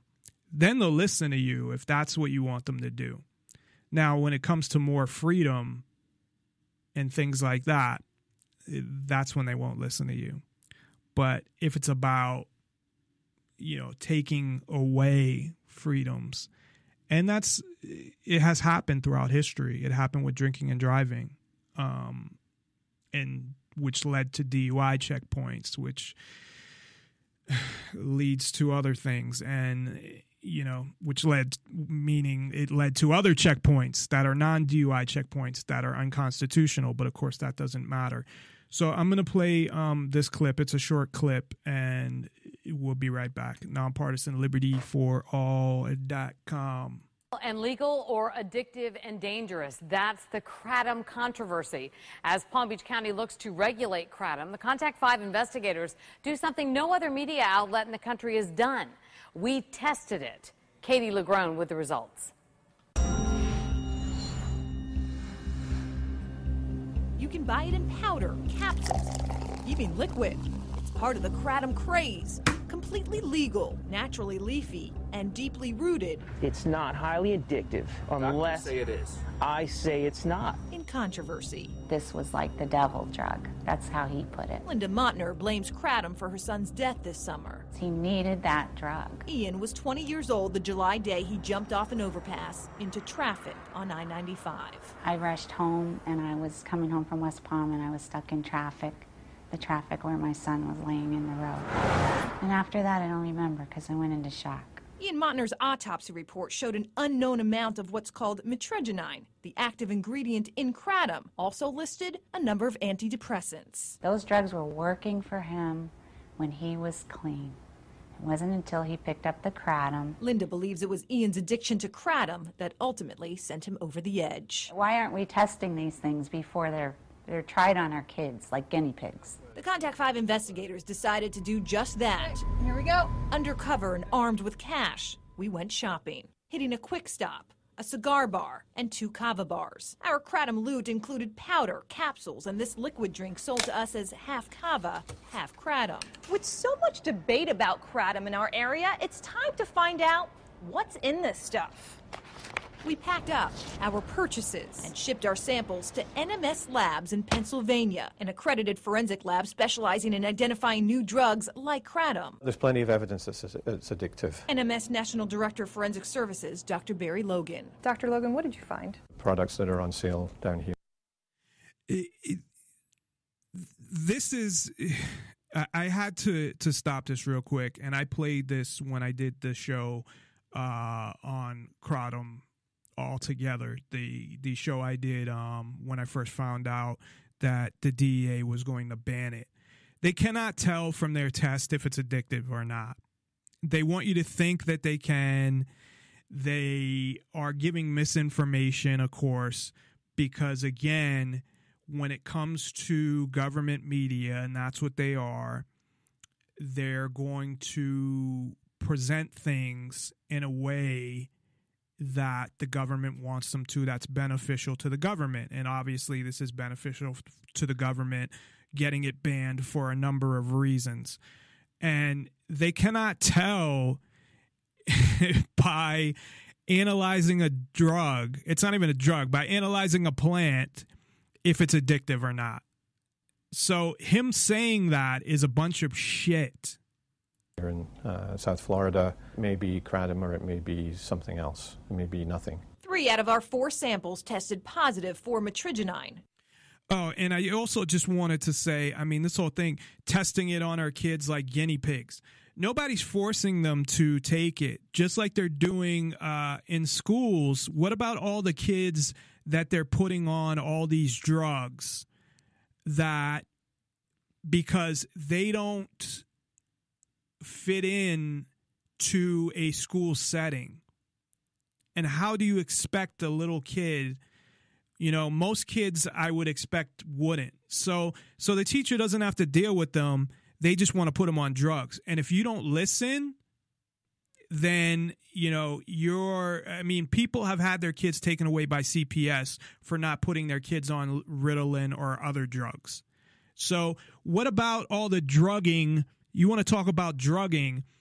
What about all the drugging of kids and experimenting on kids with all these drugs? Yeah, they do clinical trials, which are, barely anything, with SSRIs and all these other drugs that they're giving kids and forcing them to take. This is not something that somebody is forced to take. This is something somebody chooses to take. There's plenty of research on it. There's plenty of research on everything now because you have the internet. And this bitch is talking about, Kratom. And, that's what people are worried about. What about all the drugging of all these fucking kids that and the damage that does, giving 6 and 7 and 5-year-olds all of this shit that they're giving them? Kratom's active compound, and one came back no findings. The fourth product had indications that were small amounts there, but not enough for us to be able to confirm its presence. Which means what to a consumer who's looking for some kind of effect from it? So it definitely makes it more dangerous for the consumer because from product to product. That is bullshit that it makes it more dangerous because the whole thing is they could have took all the leaves and think of, blueberries and muffins and, having the batter and one muffin didn't get hardly any blueberries. I mean, they're taking the plant and just crushing it up. And the active ingredient that's in it, maybe there wasn't a lot in that leaf or that they happen to give them. So they're manipulating this whole fucking thing. At least in this one, they admit that he was on antidepressants. But then this lady becomes a crusader who probably, contacted her legislature and made, some kind of fucking group and did all this shit when she totally based this off of the fact, I would say what it means is you kind of got ripped off because you didn't get enough the active ingredient that's in there that's supposed to have an effect on you. But that she blames it on this and then becomes some fucking, crusader based on not much. It's not like her son OD'd on heroin. He committed suicide when he was on antidepressants. What does that fucking tell you, man? There are different amounts of the active drug in it. And so why is that significant? You could be getting nothing or you could be getting something very potent that could put you in the hospital. Kratom is unregulated. Kratom does not put you in the fucking hospital. I've taken a lot of it before. We'll just put it that way. And Kratom, the most it will do is make you sick. It's fucking, and that's where, like I said, it's like marijuana. You're not going to OD off of it. I don't know what marijuana does if you have too much. I think if you eat too much, it might make you sick. So that's like I said earlier, the comparison to cannabis is that they're both plants that are totally natural. They're not mixed with anything else. And that they're not dangerous and you can't OD off them. The U.S., leaving potency levels all over the map, from batch to batch, packet to packet, or drink to drink. I think it just underlines the fact that the consumer really never knows what it is they're buying. And they went into this already having their hypothesis, already having their conclusion, the reporters, that this is bad, we're going to show it's bad, and that's what our story is going to be about. And that's why they had the lady, probably contacted them and they said, okay, we're going to show, they don't show the other side to it. They don't show, and this is supposed to be the news, the actual, not a show like mine where I give my opinion and I'm giving my opinion based on information and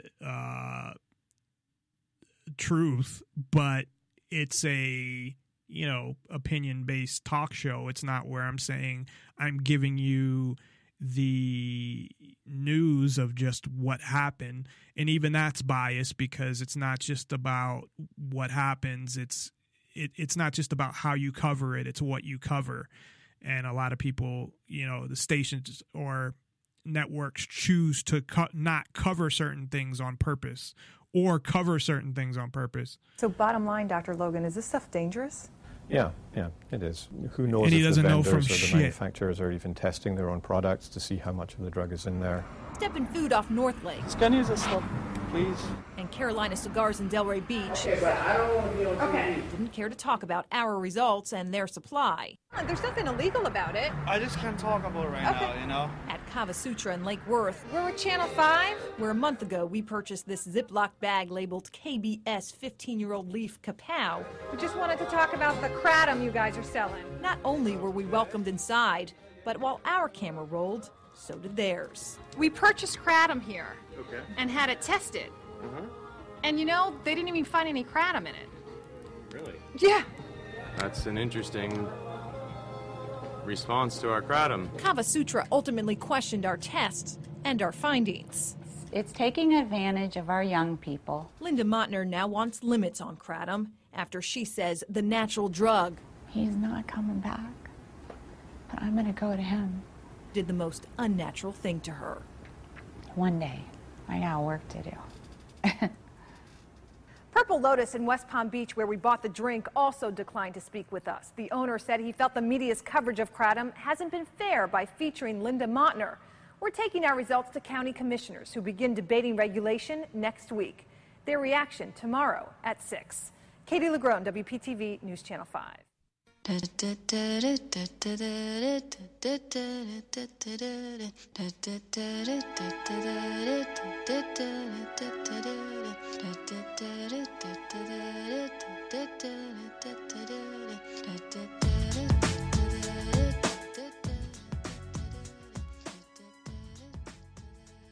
Nonpartisan libertyforall.com. I shouldn't even have done the, I guess, intro on that one, being that I was kind of talking in between it and just playing the clip real quick. But I know they did say something about the depression, but I probably missed that when I went to the bathroom.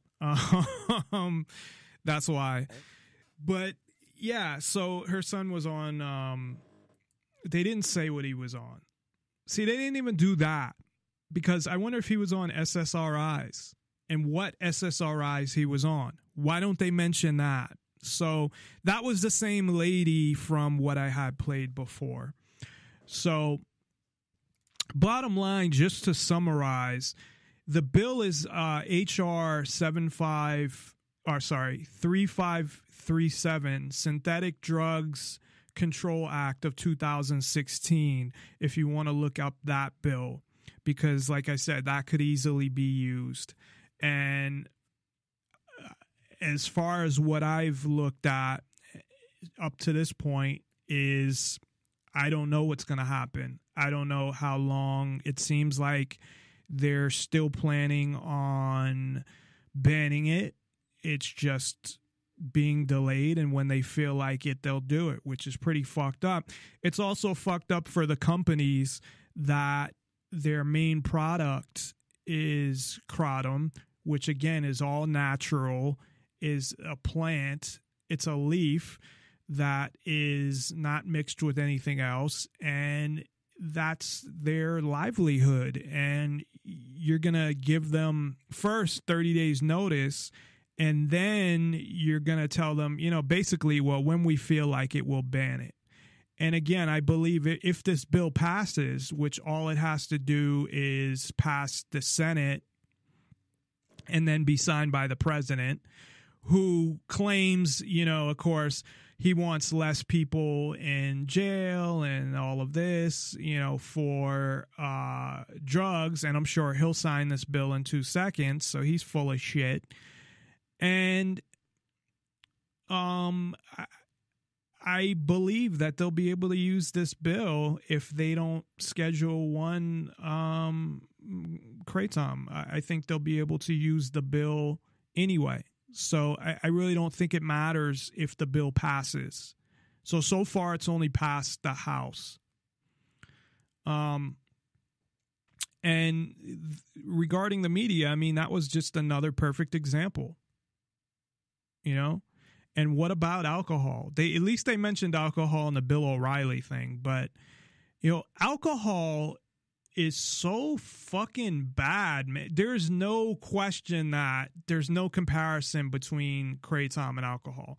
Now, there are drugs that you could say are as bad as alcohol, or maybe some that are worse. You know, I don't know about crystal meth. I would say it seems like it's worse, but I'm just basing that off of, I've never done it. I don't know.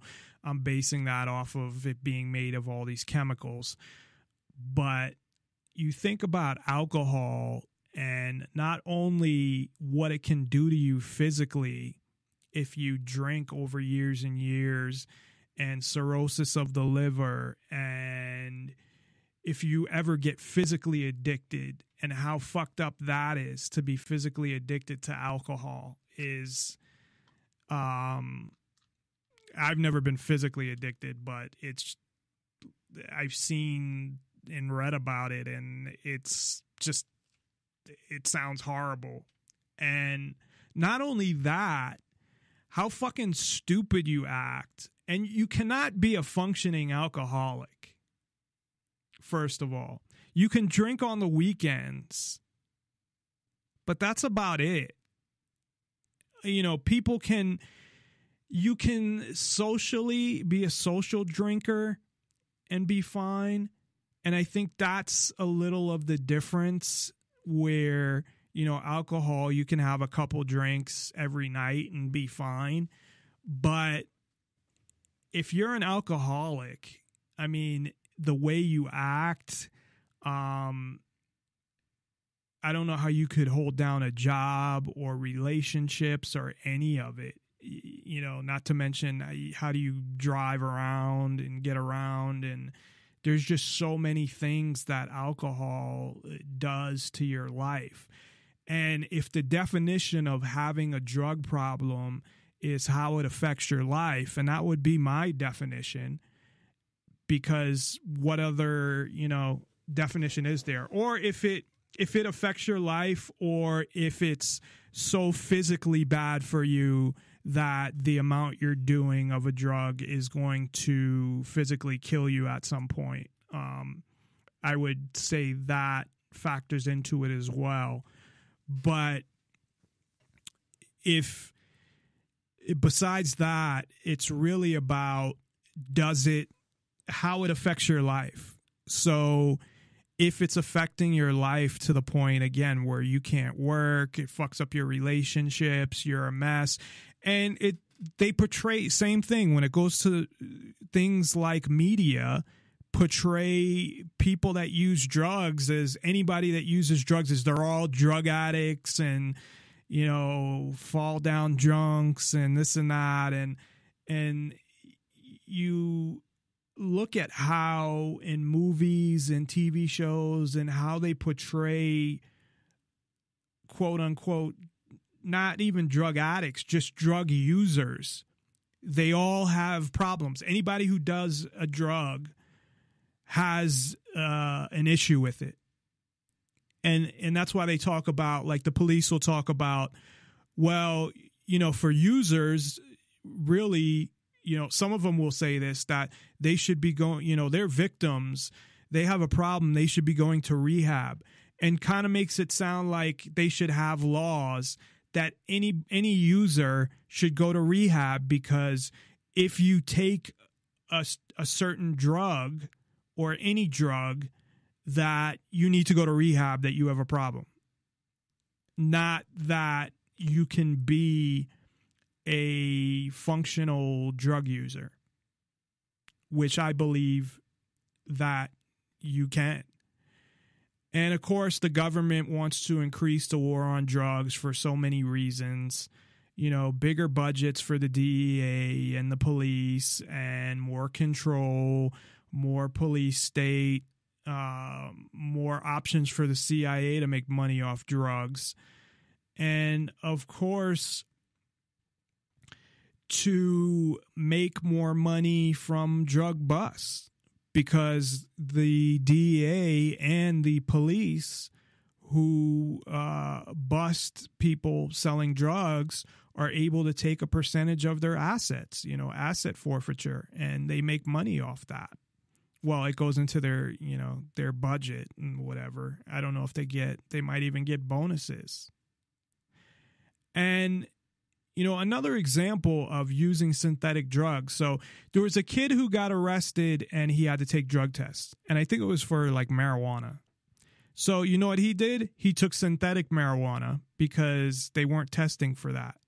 So they made him essentially, now, yes, he made the decision, but they put him in a situation where in order for him, if he still wanted to get high, he had to use the synthetic drugs or else he would go to jail if he failed his drug test.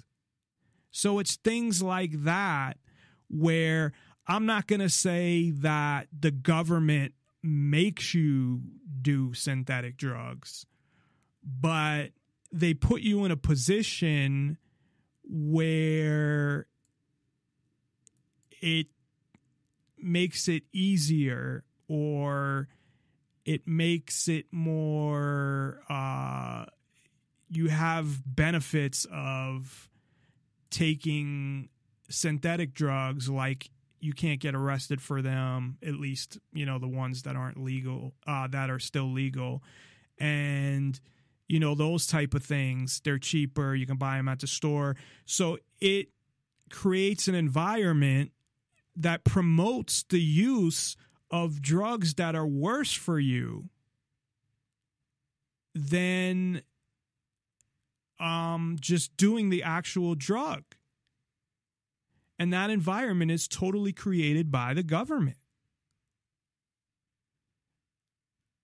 So, that's really all I got to say about drugs in general. I had some stuff about police, but I'll save that for another time.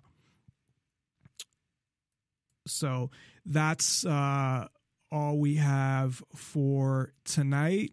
Of course, I'd like to thank everybody for tuning in, and sorry about the last 2 nights where we kind of pushed the shows. Next Wednesday, we moved Ken Shorgen, who comes on to talk about the economy as well as geopolitics. We pushed him to next week because he was supposed to be on this week. So he's not going to miss a week. We're just going to push him to next week as opposed to, waiting 2 weeks to have him come back on. So he'll be with us next Wednesday. Also, we will be back next Monday with the Illumination Hour. Remember that every Monday, 7 o'clock Pacific, 10 o'clock Eastern, Ellen Stallone brings you the Illumination Hour, which is a great show. Very entertaining, very creative, and she brings up so many different, she covers so many different topics in a unique way. And it's really a great show to have on the network. So she'll be back on Monday, and of course I'll be back on Tuesday.